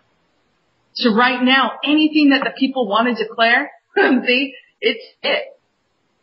It's it, because they don't want to open the door to show all the bad deeds and what's been going on. Got it. Okay.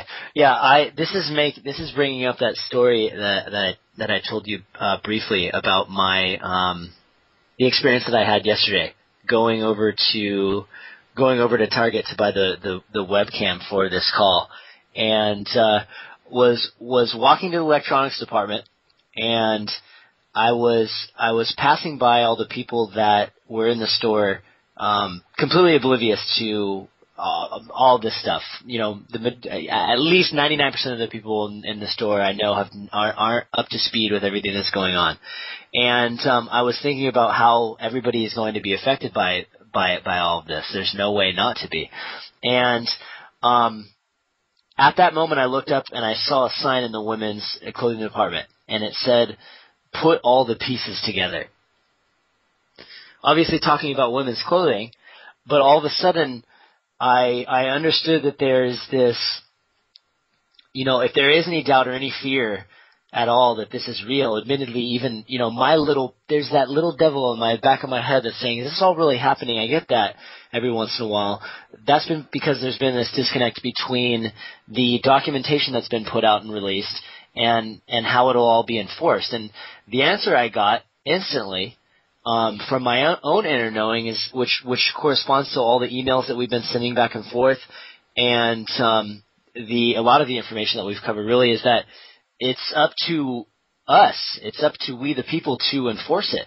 And once everybody knows, once it's mainstream, once everybody knows that they've been set free, then the slavery system no longer has any power, because the illusion of it fades away. When you shine a spotlight on a shadow, the shadow ceases to exist.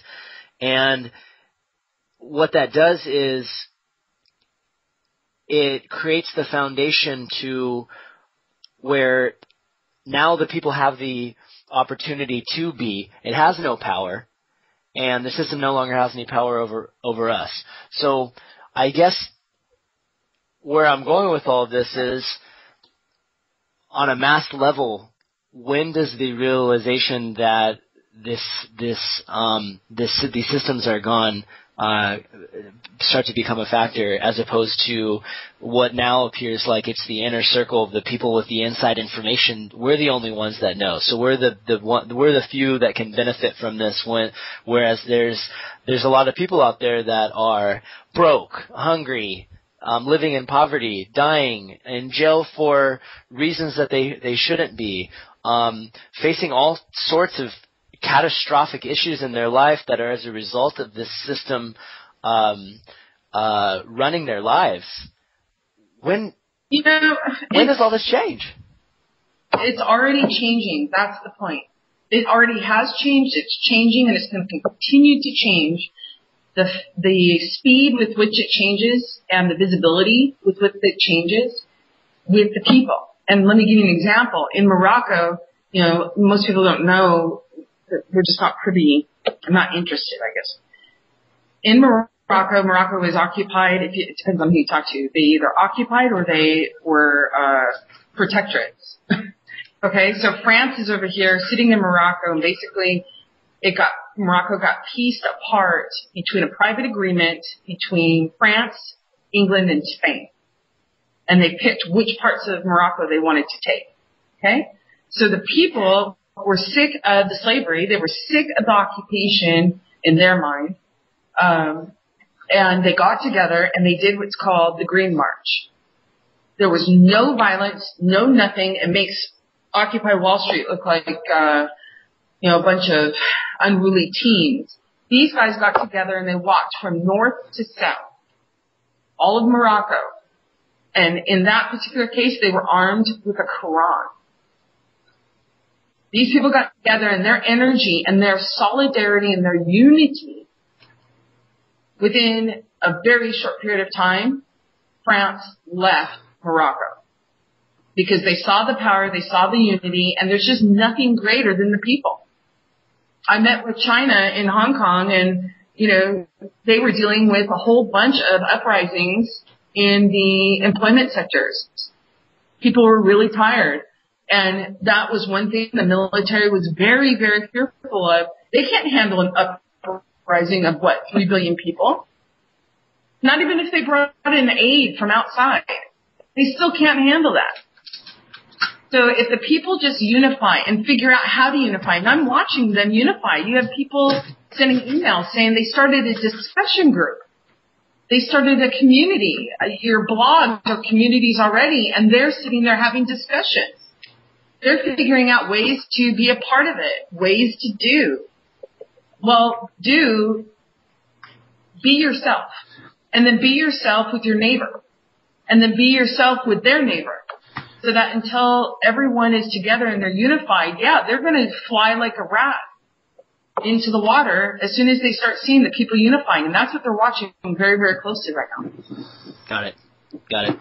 So becoming conscious, having more and more people become conscious of all this is the key to the information and the awareness that sets us all free, essentially. Absolutely. Okay. Absolutely. Disclosure is the one thing that they are scared of, but the thing they're more scared of is the people.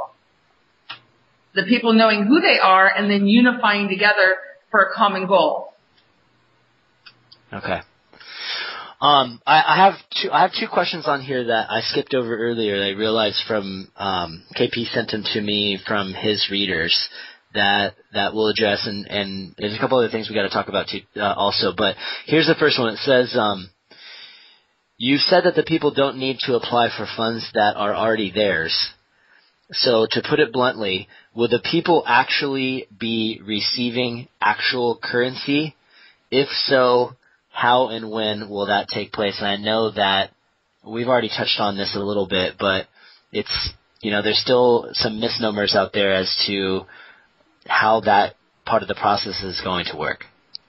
Sure.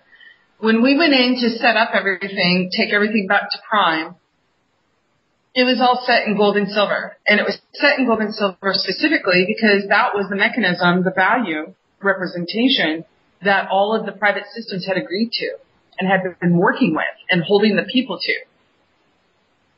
Just by your self-declaration that you would pay them back in gold and silver. Nobody has gold and silver sitting in their pockets or sitting in their homes for the most part. But because you signed a piece of paper saying declaring that you would pay them back in gold and silver, everything had already been agreed to gold and silver. Okay? So when we set up the new government, temporary government for the people, for them to use just during the interim when they figure out if they want a government even, okay, was that one of the terms was that no currency could be issued. It had to all be in gold and silver. And there was a specific reason for that. Currencies are typically owned by a private system or a private organization or a private entity or a private group or a private individual. Okay? And we didn't want that to happen. We wanted to make sure that the people had in their possession what was duly returned to them. And then if the people decide, hey, Brian, I come together with you and I say, I don't want to carry around this gold and silver in my pocket. So what I'd like to do is let's issue a currency based on that gold and silver. I'm not saying that it shouldn't be a currency. I'm just saying first the people need to make a decision and the people should be owning that currency wholeheartedly because it's their gold and silver behind it. So I want to make sure that the people, and so did Caleb and Randall and others, wanted to make sure the people had the choice and knowingly, willingly, intentionally set that representation. So our intent was that all the value was returned, a value they could rub together and buy a loaf of bread and put a tank of gas in the car. Gas in their car, and pay for services. That was the goal. And to build value off of that by growing agriculture food with actual nutrients in it. Ones that didn't have nanotechnology in it, or they were already set with different markers for diseases so that the big pharma could actually sell stuff to you later as that stuff went from dormant to active. These are the kinds of things that we were thinking of. How do the people get their value? How can they do this or that? First, you got to reset it. And then you can issue currencies from there. So if the people say tomorrow, issue a currency, you can do it. But it's got to be the decision of the people. Got it. Okay. So let's say that happens and the people say, okay, let's issue a currency so we have the ability to go out and put the tank of gas in our car or buy some groceries or whatever it might be. A question that came in from Marlena, Kawila Pele's site, she said, if everybody gets this kind of money, whether it be, 500 million, whatever the dollar figure, if there's that much money that's in reserve for every person on the planet, wouldn't the next thing that needs to happen simultaneously be that there's disclosure that there's no need for money anymore? She said, because if I have 500 million, I will quit my job, and I believe almost everybody will do the same. So what's going to happen to the hospitals, grocery stores, pharmacies, airports, you name it? People will still need those. How would we be avoiding utter chaos? I know you've gotten that question before, but it's important that we put that out there. And I know that we have a question that came in regards to the temporary government, so we'll talk about that next. But why don't you speak to this first if you can, please? Okay, let me use the medical field as an example to answer that question. First off, you have hospitals that haven't been functioning. Definitely not in service of the people or the clients that come in. And the doctors are unhappy because of malpractice insurance, all the worries, long hours, just lack of technology, lack of whatever. Here's what I can tell you is that here's an example of how this is going to work. All of a sudden, it's not an influx of money, guys. There's no change in the actual base. It's just being put in different hands. And it's actually evened out into all those different hands. Okay? And those people are going to be reprioritizing. Of course they are. However, if I'm a doctor working in a hospital and all of a sudden I have access to all this technology it's been hidden. I mean, really mind-blowing technology. Yeah, I want to go take a vacation, and maybe I might for a week or so, or maybe even a month. I don't know. But I do know this. My head is going to be spinning, thinking about all these incredible new technologies and how can I implement them and wanting to see them being used and healing people. So there's going to be these it's not that the systems that serve the people right now, as far as those kinds of systems, are going to crash. They're not going to exist. You're not going to be able to go to the hospital because no doctors are going to be there. There's so much excitement at what is going to become available and what can be used. Yeah, there's going to be more doctors on call, and you're going to have to force them to go take a break.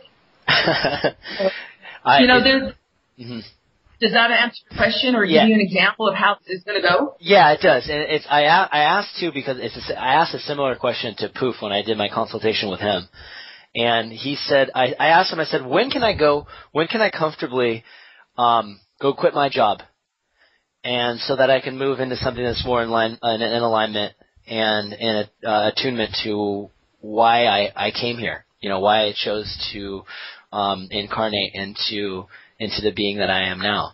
And he said there will be so much opportunity out there that he didn't say when. He said don't shoot until you see the whites in the people's eyes. But he did say that when everything happens, whenever that may be, and all of this becomes the new reality of the new age, if you will, then everybody is going to have so much opportunity to go be a part of these new technologies or new developments or new fields that there's going to be so much opportunity for everybody to get involved in their own way depending on what they're passionate about that there's going to be absolutely no shortage of jobs. Absolutely. So, would you agree with that? Absolutely. And there's going to be no shortage.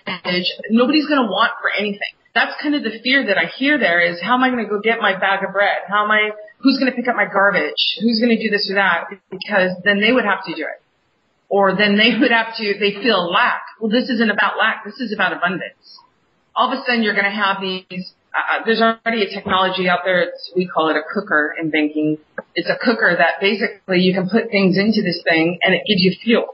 No, that's old school. That's actually old technology now, but you never heard about those. You never saw them come out or be produced, not even in minor production, but they were there. So I'm telling you that there's going to be an abundance of everything. I agree with Poof on that point, whoever Poof is. I agree with him on that point. there's going to be abundance everywhere and so much possibility. People are going to they're going to actually think about what they're passionate about now. Because nobody gets to think about what they're passionate about. When I was in college, it was, don't do that kind of a field because that doesn't pay very much. You won't be able to pay your loans back. You won't be able to do this or that. Yeah. So you pick a field that is going to be able to produce something for you. And in reality, it wasn't what I was passionate about. I changed into law way afterwards. I went into accounting. How boring is accounting? I mean, that's just insane. And I'm terrible with numbers, as a lot of your viewers have seen. Well, it's funny, and that's really why, and I can only speak for me personally, is why I've now gotten to the point where I'm not hung up on the whole money aspect of this whole thing. I mean, it's easy for me to say, I have a stable job. My basic needs are met, so it's not as big of a concern for me personally than it is for many of the people that are going to listen to this who are facing very hard times. But I think that once these things happen, I mean, there's that guy, I can't remember his name, but he runs the Venus, I think it's called the Venus Project, and it's based on, I know Venus. Right? So it's based on society that they trade goods and services back and forth, and that's how everybody gets their needs met and is able to live a life of abundance. And when you have that kind of money that's on the table, that's now the biggest distribution of wealth since the creation of humanity is happening right now. So for me, I'm like, well, I want to get to the point where we don't even need money anymore, where money's a non-issue. I love the Venus Project. In fact, I worked on that, the financing, early on in my career. And I watched it get buried. I watched it intentionally, bring in the applications, bring in their architects, bring in their strategists, bring them all in. And they did that to figure out how they were going to do it, and then they buried the whole thing. So these poor guys thinking that they're going to get financing so they could actually help humanity, they had really good hearts. They still have really good hearts. So that's kind of the point is, everyone sits there and goes, what's going to happen to loans? What's going to happen to student loans? What's going to happen to mortgages? Guys, no loans were ever made. I don't care if it was a student loan, a private loan, a commercial loan, whatever. It never was made. Not unless someone had 2 coins in their pocket, which they could show how they earned it, and then they loaned it over to, Joe Smith so he could go buy his bag of bread. No loans were made, so there's nothing to pay back. And the same goes for these debts. Government debt or the debt in the United States of America. It's all contrived. There is no loan. No debt can exist unless a loan was made. That's the key question to ask. Okay, great. I have no problem paying back a debt, but first show me where the loan was made. Show me the loan. Can you define a loan, Heather? What is a loan? I mean, in legal terms, define a loan so people understand what a loan is. Because there's a lot of people out there right now that are raising their eyebrows because they got a lot of loans and they're drowning in the payments to keep up with them, just to keep their balance. Not even bring it down, just leave it the same because their interest rates are so high. So I think that if you could explain that a little bit so that people understand how this is going to affect them, then I think that'd be very helpful. Yeah, I mean, and don't worry about it. People may not know what the definition, but I can personally, from personal experience, guarantee that judges don't even know the difference between a loan and a debt. Okay, so we'll go through, and basically, a loan is it's a sum of money that is lent to someone else. It's the act of giving money or property or whatever it is, just another party, another person, in exchange for a promise that they'll pay it back or return it. That's what a loan is. The debt is amount of money that's been loaned that is due for payment. So one is actually the action of giving money or property or whatever it is. The other one is a debt, a credit on someone's book and a debit on another book. It's something that was actually loaned to you that you borrowed that you have to pay back. And you can show you can show the transactional records or the history of what was given and what wasn't given. Got it. Right? Well, they can't.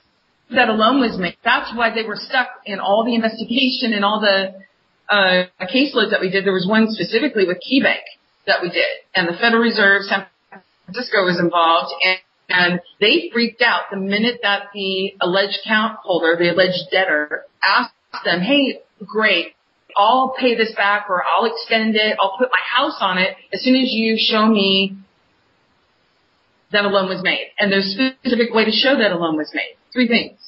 So they couldn't do that. They started to freak out, and they actually went in, and it was my dad and my mom that offered to go ahead and try it, to test it out.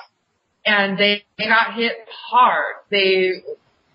Because of the work, they recognized what was going on at that point, the banks did. Wow. So to answer your question, there is no loans to pay back. There's no national debt, quote unquote. There's no state debt, none of it. Okay. Because no. So Federal Reserve notes, are those money? That's not money? That's debts, right? Yeah, that's the awesome thing, is that who issues a Federal Reserve note? Fed. It's all over the paper. It says Federal Reserve note. They're the issuer. They're liable for it. However, through a series of deceptive acts and practices, they made it so that the people consented to take on that liability. That's why they print up money like it's nothing, because it is nothing. Got it. Okay. All right. That all makes sense. Thank you for clarifying that. You mentioned temporary governments. Mm-hmm. And I believe in your papers, is that what you refer to as the CBAC was the acronym? Are those the same things? Can you speak to that a little bit? Yeah. Basically, we wanted to make sure that the people believe that their government exists, right? That serve the people. It's by the people, for the people. Whereas in reality, in commerce, I should say, the slavery systems, the principals and beneficiaries set it up to where everything was a corporation and hidden within commerce.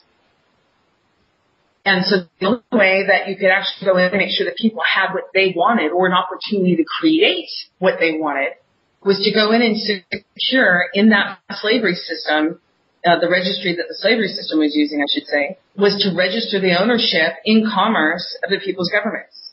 So we created, it actually, CVAC, we use, Creations Value Asset Centers. It actually was a solution that I had worked on with some of the trustees. The original solution that was proposed and reviewed by the principals, agents, and beneficiaries was a claim process. And it was called the Claimant's Value Asset Claim. The Creditor's Value Asset Claim, Creditor's Value Asset Claim. And then when this all went back to prime and we realized where the solution really was, it was all the way back to prime, 0 point. I just had already created the logos. We had already created the structures. So I went in and changed it from Creditor's Value Asset Claim to Creations Value Asset Centers. So it's just something representative of what we've got. So the government, we needed to make sure that it was a framework that was fluid, non-restrictive, non-limited, except for what the people wanted. One was that the people were the owners of it. 2, that the sole purpose of the governments was to serve the people and nobody else. No special interest, no self-interest. And 3, that it would not abrogate, subordinate, subjugate, violate, invade, or assert the people's standing, authority, and value, and their rights. That's basically your framework. So we just went in and registered what the people already thought was. Okay. So are these new temporary governments I'm sorry, go ahead. Okay, yeah. So you were talking about the temporary governments and the fact that why they needed to be set up, I think. Yeah, I mean, essentially what we did was we went in and registered in commerce what the people thought have always existed. Their governments. For the people, by the people. Okay.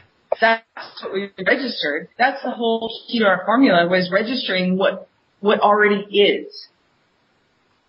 Okay. So are these temporary governments that are set up, are these already in place and are they already functioning, or are they just still being set up behind the scenes right now?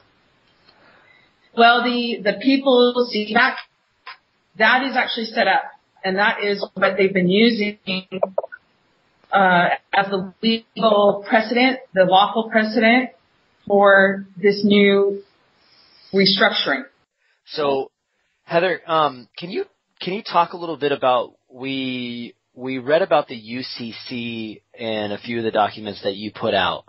Can you talk about what exactly is the UCC and what kind of tools do they have that you guys are using to implement a lot of the stuff that One People's Trust has been working on? Yeah, I mean, essentially, the UCC is a commercial registry. And it also has uniform commercial codes that the registry is operated by. To register property, to transfer property, to assign property. Okay? It also secures rights. Everybody is under commerce. Commerce runs everything. So what happened was they established this commercial registry, these commercial codes, and the people paid for it. They prepaid for it. The commercial code, there is a private owner. Right now, the private owner is actually all the people equally on the planet. However, prior to that, little known to anyone was that there was a former private owner. However, that private owner would never show forward because then it's absolute proof of the slavery that they had everybody under. So that's sort of that's the approach we took to everything. Put them into a corner where they're damned if they do, damned if they don't. And then by the grace of the people, a new choice could be made. Okay. All right. So who's left that's still fighting against all that? I mean, we've talked about it before. Everything that needed to be done is done. But it appears to me, I mean, I try to avoid the news and watching CNN at all costs, but obviously there's somebody out there that still controls the media based on all the garbage they're still putting out. Who's left that's still fighting tooth and nail against all of this? And what's left to be done in order to get these last, the last of these people out of the way? Yeah, sure. Okay, first you have to understand that all the principals, beneficiaries, and agents of the former systems, the private systems, used against the people are falling on their sword right now as Poof, whoever Poof is, went in and put it. They are falling on their swords. They'd rather fall on their swords but still have that private system up, so they have some chance of getting some kind of benefit and not have to worry about the accountability. So it's really the whole system, or the whole group of beneficiaries.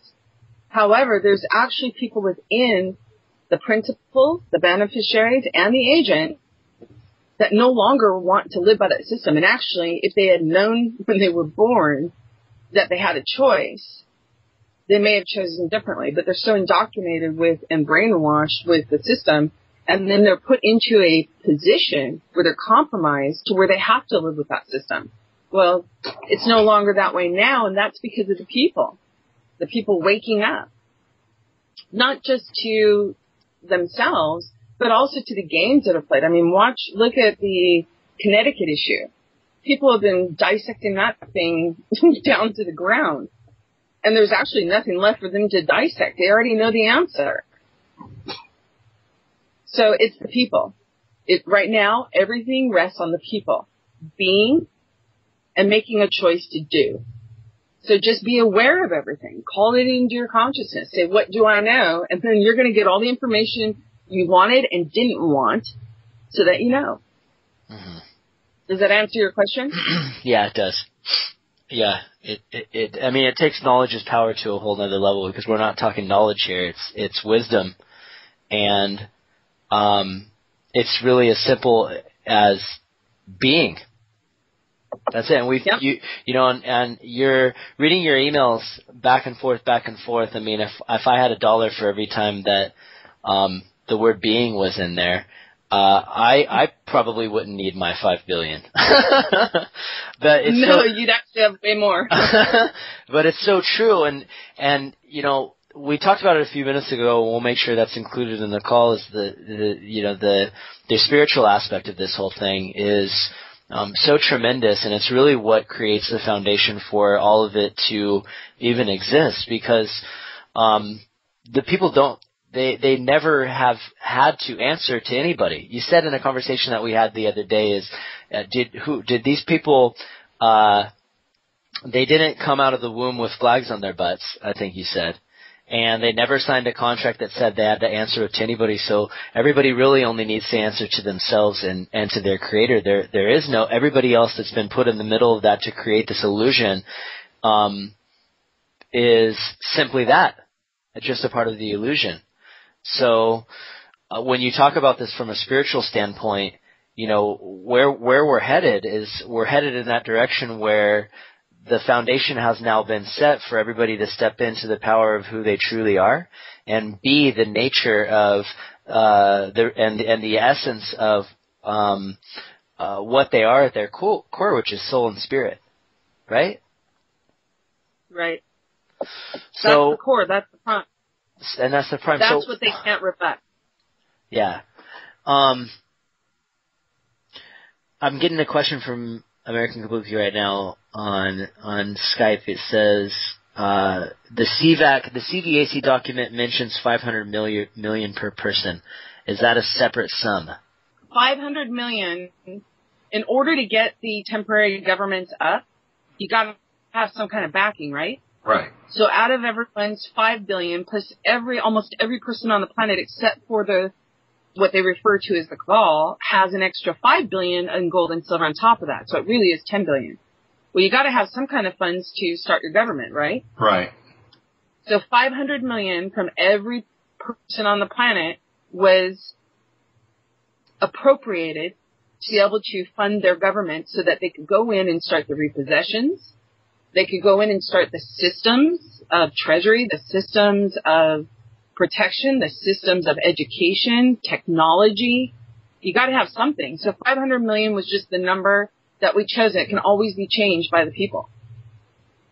Okay, so 500 million was for what they allocated out of their holdings to start their systems or to have their systems run that they always thought were running. So this is for the organic government. Yes, but I had to register we had to register their government in a commercial system in order so that the old commercial system couldn't run anymore. Okay, got it. So this is the one that's taking hold of the assets of the old government. This is the one that collapsed all the other corporations operating under the guise of government.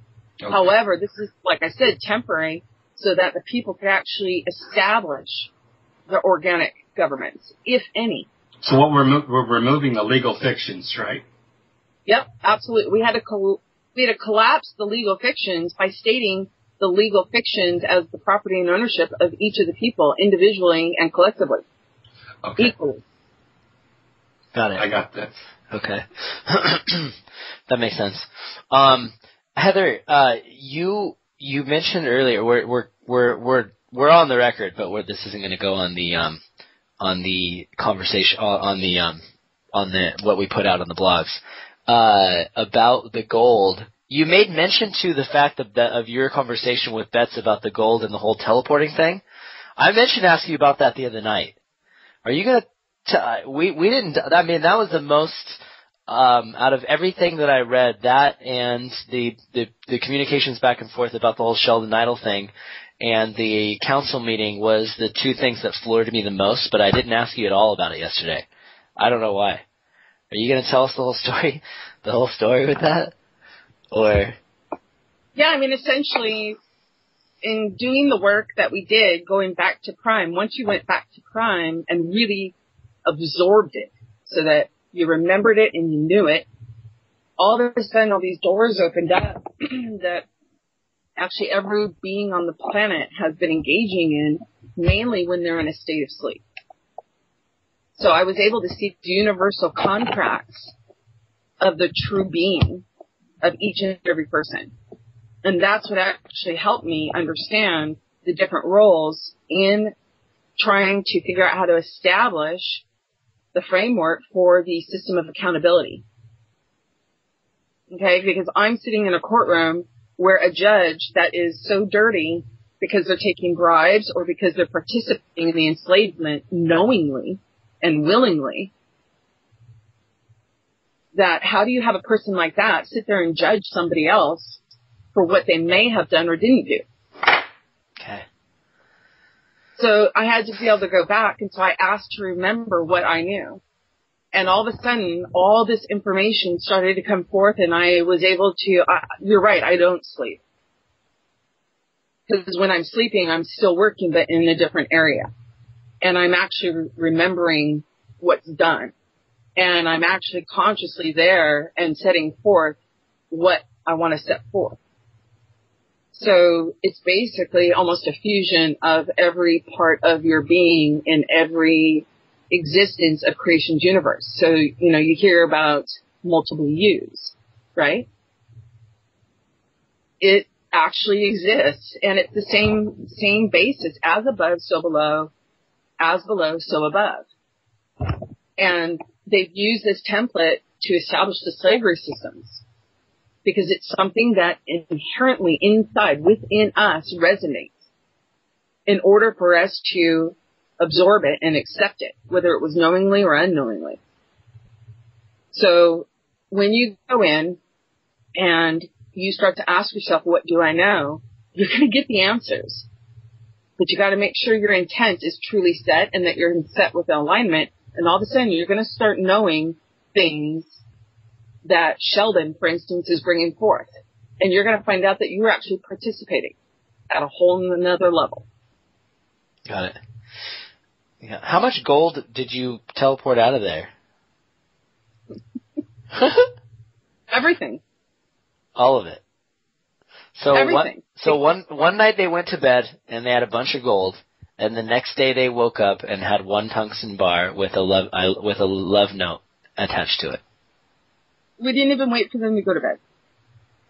Okay, so one moment it was there, the next moment it was gone with the tungsten bar in its place with a love note attached to it. Yeah, and I've got to find the love note for you guys. Just as, you know. And how oh, it's just such a crazy story. I'm just having a hard time wrapping my head around it. How it happened was this. I was sitting there thinking about the distribution, okay? And I'm sitting there going, this happened actually right after I got your interview with, your consultation with Poop. I sat there and I listened to it and I understood that they had gone in and cut deals. And I said, okay, what kind of deals? How far did these deals go?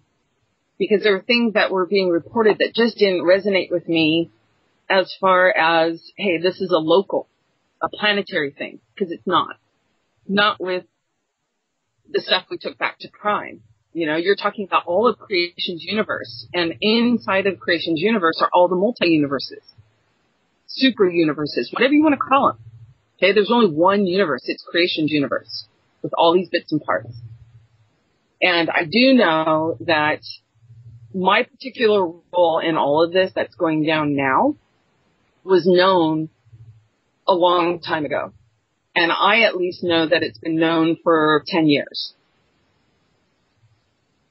I was offered a job out of the blue in bank, trade, and finance. No history in bank, trade, and finance other than working for a pension consulting firm, which was owned by a good Greek family friend of ours. Other than that, no history. And I took the job because it was overseas and I really wanted to get out of here. And as I looked at the opportunities that were set up, and then I was actually steered and told to go take the job with the prosecutor's office in order to assist with a bigger plan. All I knew was I was supposed to go to the prosecutor's office and establish myself and do really excellent work. And that's what I did. It wasn't until after I was done with that and went back into bank, trade, and finance that I figured out what the purpose was. And so here we go. Here it unfolds. That's why I was able to do the job I did and use my house as a test case and go in there with the confidence that I had. Sure. And the lack of fear. So when I go in and I'm looking at all this stuff, you will all start to remember who you are, not just here, but at the core center of source. And that you've actually been playing multiple roles in multiple universes. And you have access to that knowledge. You got to accept it. Yeah. That's mind blowing. I keep wondering when that will happen, and but yet it keeps coming in bits and pieces, And that's how it usually comes. It builds that. It's sort of like how collective conscious works. Everything sort of inches its way, right? So at one point they say you can live to be 35 years old. Okay, I expect to live to 35 years old. All of a sudden you have someone live 40 years old, and then all of a sudden the age limit moves to, let's say, 45, and it inches. That's sort of how this part works as far as the acceptance of who you are. Look, I just know that I am in so many different parts of the universe. I accepted it. I knew it from within. I may not know the mechanics. I may not remember the different parts, but I just know that was absolute truth for me. So I accepted it. And then at that point, I chose, with absolute responsibility and liability, to remember all of it. And that's what's been happening, and I've been speechless more this last week than my entire life. Is that just the inability to talk, or just something like being awestruck?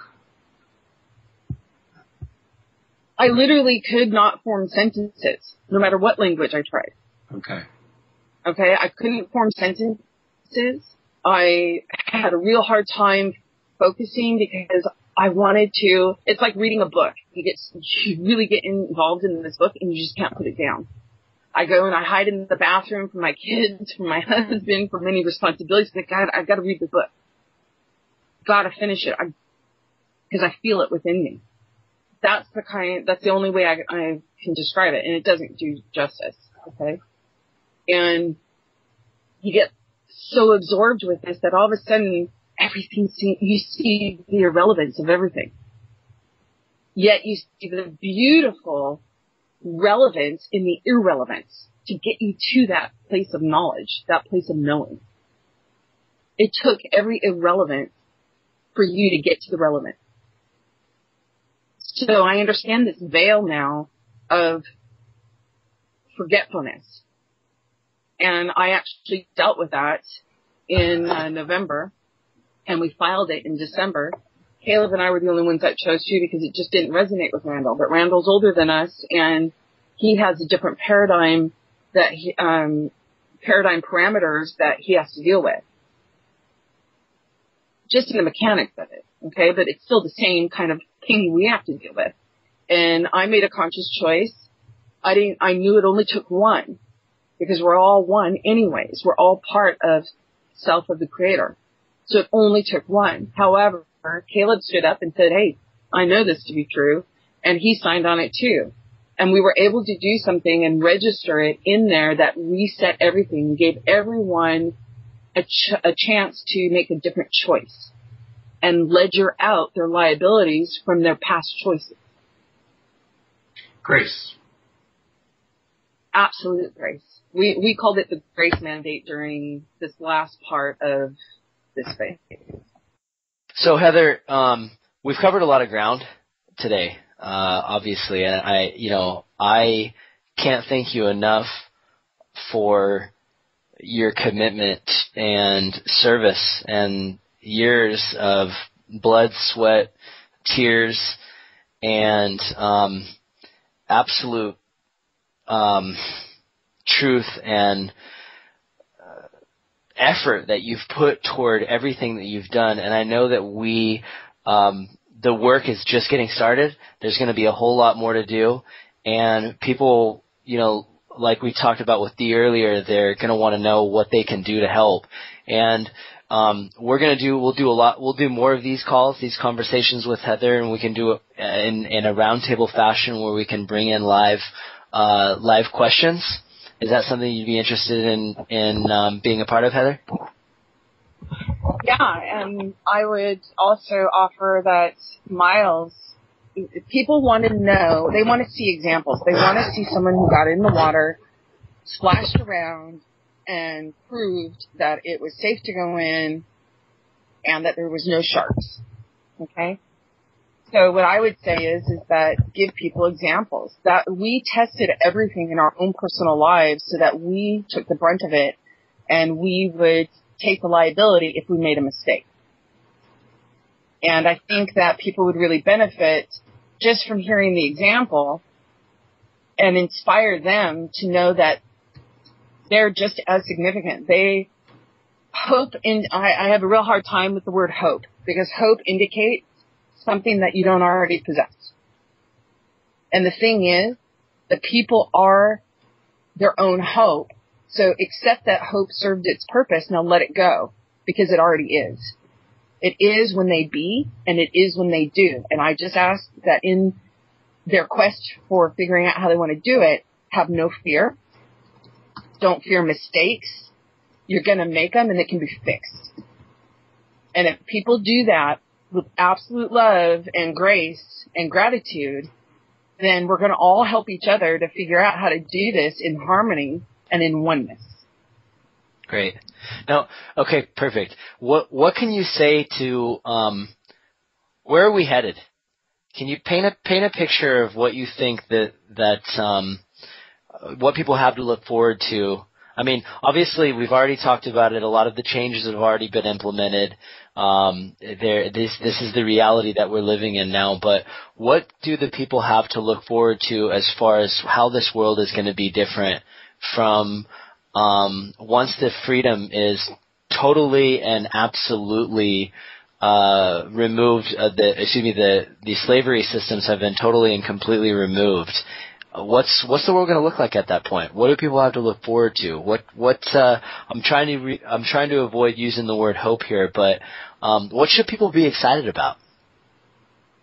First off, have no expectations because most of the expectations will not match what they experience. It's actually going to be something they cannot fathom right at this moment for most of them. Some can, and some have seen it. Some have actually experienced it already. And at this point, when people stand in responsibility and liability, it changes how they function. And it changes what you can understand to actually be happening. So, Brian, you would act differently if you knew that we were sitting there watching every step, right, that you make, as opposed to just being in a room by yourself and not being held accountable to anyone. That right there is a ground shaking element to everything that's being done, because now at this point people feel safer. They start trusting, and there's no need. Distrust is going to be removed from their verbiage. Hope is going to be removed from their verbiage. Need, want, those are all words that indicate they don't have something yet. And they're going to start realizing they already have it, and they actually had it all along. So you're going to have incredible new architecture. You're going to have incredible new agriculture systems. You're going to have incredible new amounts of creativity and invention going on. So would free energy be included in that, Heather? Yeah, all the free energy stuff has been shelved. I mean, when people would bring those kinds of inventions in, and a lot of them were inspired from a whole different part of the universe, creation's universe. And when that technology started to show up, people needed funding for it, and the banks were able to go in and maneuver. I mean, I can't tell you how many times I heard stories, and then actually had to help some people with Rumsfeld going in and taking those particular inventions and then either buying them out or making it so the person was in jail and their patents would run out. So all of that stuff is sitting there, and you're going to have free energy. You're going to have no want for healthy food. People are going to end up having these magnificent gardens in their own home. The whole system of how we live is changing. The whole system is going to be self-sustaining. It sounds like there's people that are behind the scenes working around the clock tirelessly to make sure that all of these things are in order and in place to go live when a lot of this stuff comes out into the open. Would that be accurate? Yeah, it's already ready to go. It's actually been ready to go for, at least I was made aware of. It was ready to go about 4 months ago. And that's why we needed to make sure that the foreclosure was done and that there was an opportunity for them to come in and basically say, no, that's not how it is. They never did. So the foreclosure is done and set. That was the end of October. So once November hit, it was a matter of, okay, what tool can we use to be able to bring this in?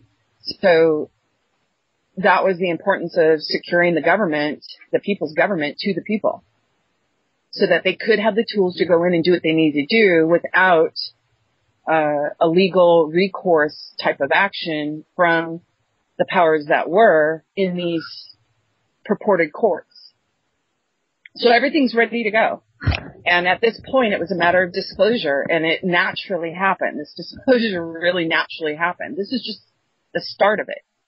And it's so that the people have an opportunity to go back and look and say, wow, we were so disappointed that certain dates didn't meet our expectations, and yet they're going to find those dates actually did happen. They had to happen quietly, though, in order so that the powers that were couldn't use old methods to discredit or bury them before they were actually finished. Got it. So, because you everything had to be quiet, or else the information will be too, if it were out in the public, then the people that were working against it would have a greater ability to defeat some of the stuff that had to get done. Is that pretty much how the way it went down? Okay. We did this so quiet behind the scenes. The only ones that knew were the powers that were. And we experienced really severe pressure. Really severe pressure. And I can't even imagine what it would have been had we even tried to go public with it. And we would have been so spread thin trying to go public with it all that it just wouldn't have gotten done. So I'm really happy, actually, really satisfied with the way that things were done. People are now going to have the opportunity to see that it was actually done. And then all of a sudden they're going to say, wait a minute, we're ratified. And not only that, but the people that actually went out and gave that information, believing that information to be true, are now going to be vindicated because it actually was true. And now you're going to see that the military, what did you call it? The light military? I can't remember the term you guys used. The federal marshals? Oh, the positive military group. No, the positive military. You're going to see that they've actually been moving for a couple of months now, getting into position, at least since September. And it's just this symphony, this magnificent divine symphony that's being played out so that people could really have a chance to make different choices that were in the former systems. Some of them are checking out, and you're seeing them right now. You're watching it happen. You just don't know the context that it's happening in. Yeah. Well, I'm going to go out on a limb and say that we have a lot to look forward to here. But I think that from the gist of what you're putting down, and gosh, so much of what I've learned from you over the course of the last couple of days is, the more that we can stop worrying about everything that's happened and stop trying to anticipate or create some expectation for the way it's going to look like sometime in the future, that it's in everybody's best interest to start living in the moment and be this change now, like Gandhi said, that we want to see in the world. And the real change happens inside of us, and when we all change from the inside, our outside world automatically transforms in every facet around us, because the real reality is that the outside world is inside of each and all of us. We create. Everybody sees has their own perception of the world, and we create the world around us. So it's time for everybody to stand up and understand that whether you realize it or not, this is happening. It's happening now, and it's time for us to be aware of it and just be in this moment and take it in, because it's beautiful. It's absolutely beautiful. I've been floored over the course of the last few days of how much I've learned as a result of our discussions, and I'm really hoping that we have the opportunity to continue these, and we'll create a forum that allows us to take questions that people have. I know there's going to be a lot of unanswered questions, and that's okay. There's a lot to cover, but if your questions weren't answered as a result of this call, don't worry. We're going to have an email that we're going to put out where you can email your questions, and we can make sure that we get to those on our next conversation. So, Heather, I really appreciate you being here, and gosh, it's been so awesome to get to know you, and I know that our conversations and our work together is going to continue, and I'm just so grateful, and I thank you so much for being on this call. Is there anything else that you want to close with? Just all of this is done without prejudice and in absolute gratitude and with absolute love and unconditionally always. So I want to thank everybody for being on the call here with Heather. Thank you to Dee from Removing the Shackles, and to American Kabuki for everything that he does. And we're going to go ahead and get this up on the blog site. TOPPT questions@gmail.com is where to send your questions to, so we can make sure we get to them on our next talk with Heather and others. That's TOPPT questions@gmail.com. Brian here from the American Kabuki Ground Crew. Thank you for the time. Thank you for being, and I look forward to moving forward on this journey with each of you. I love you. Good night. Love you. Thank you.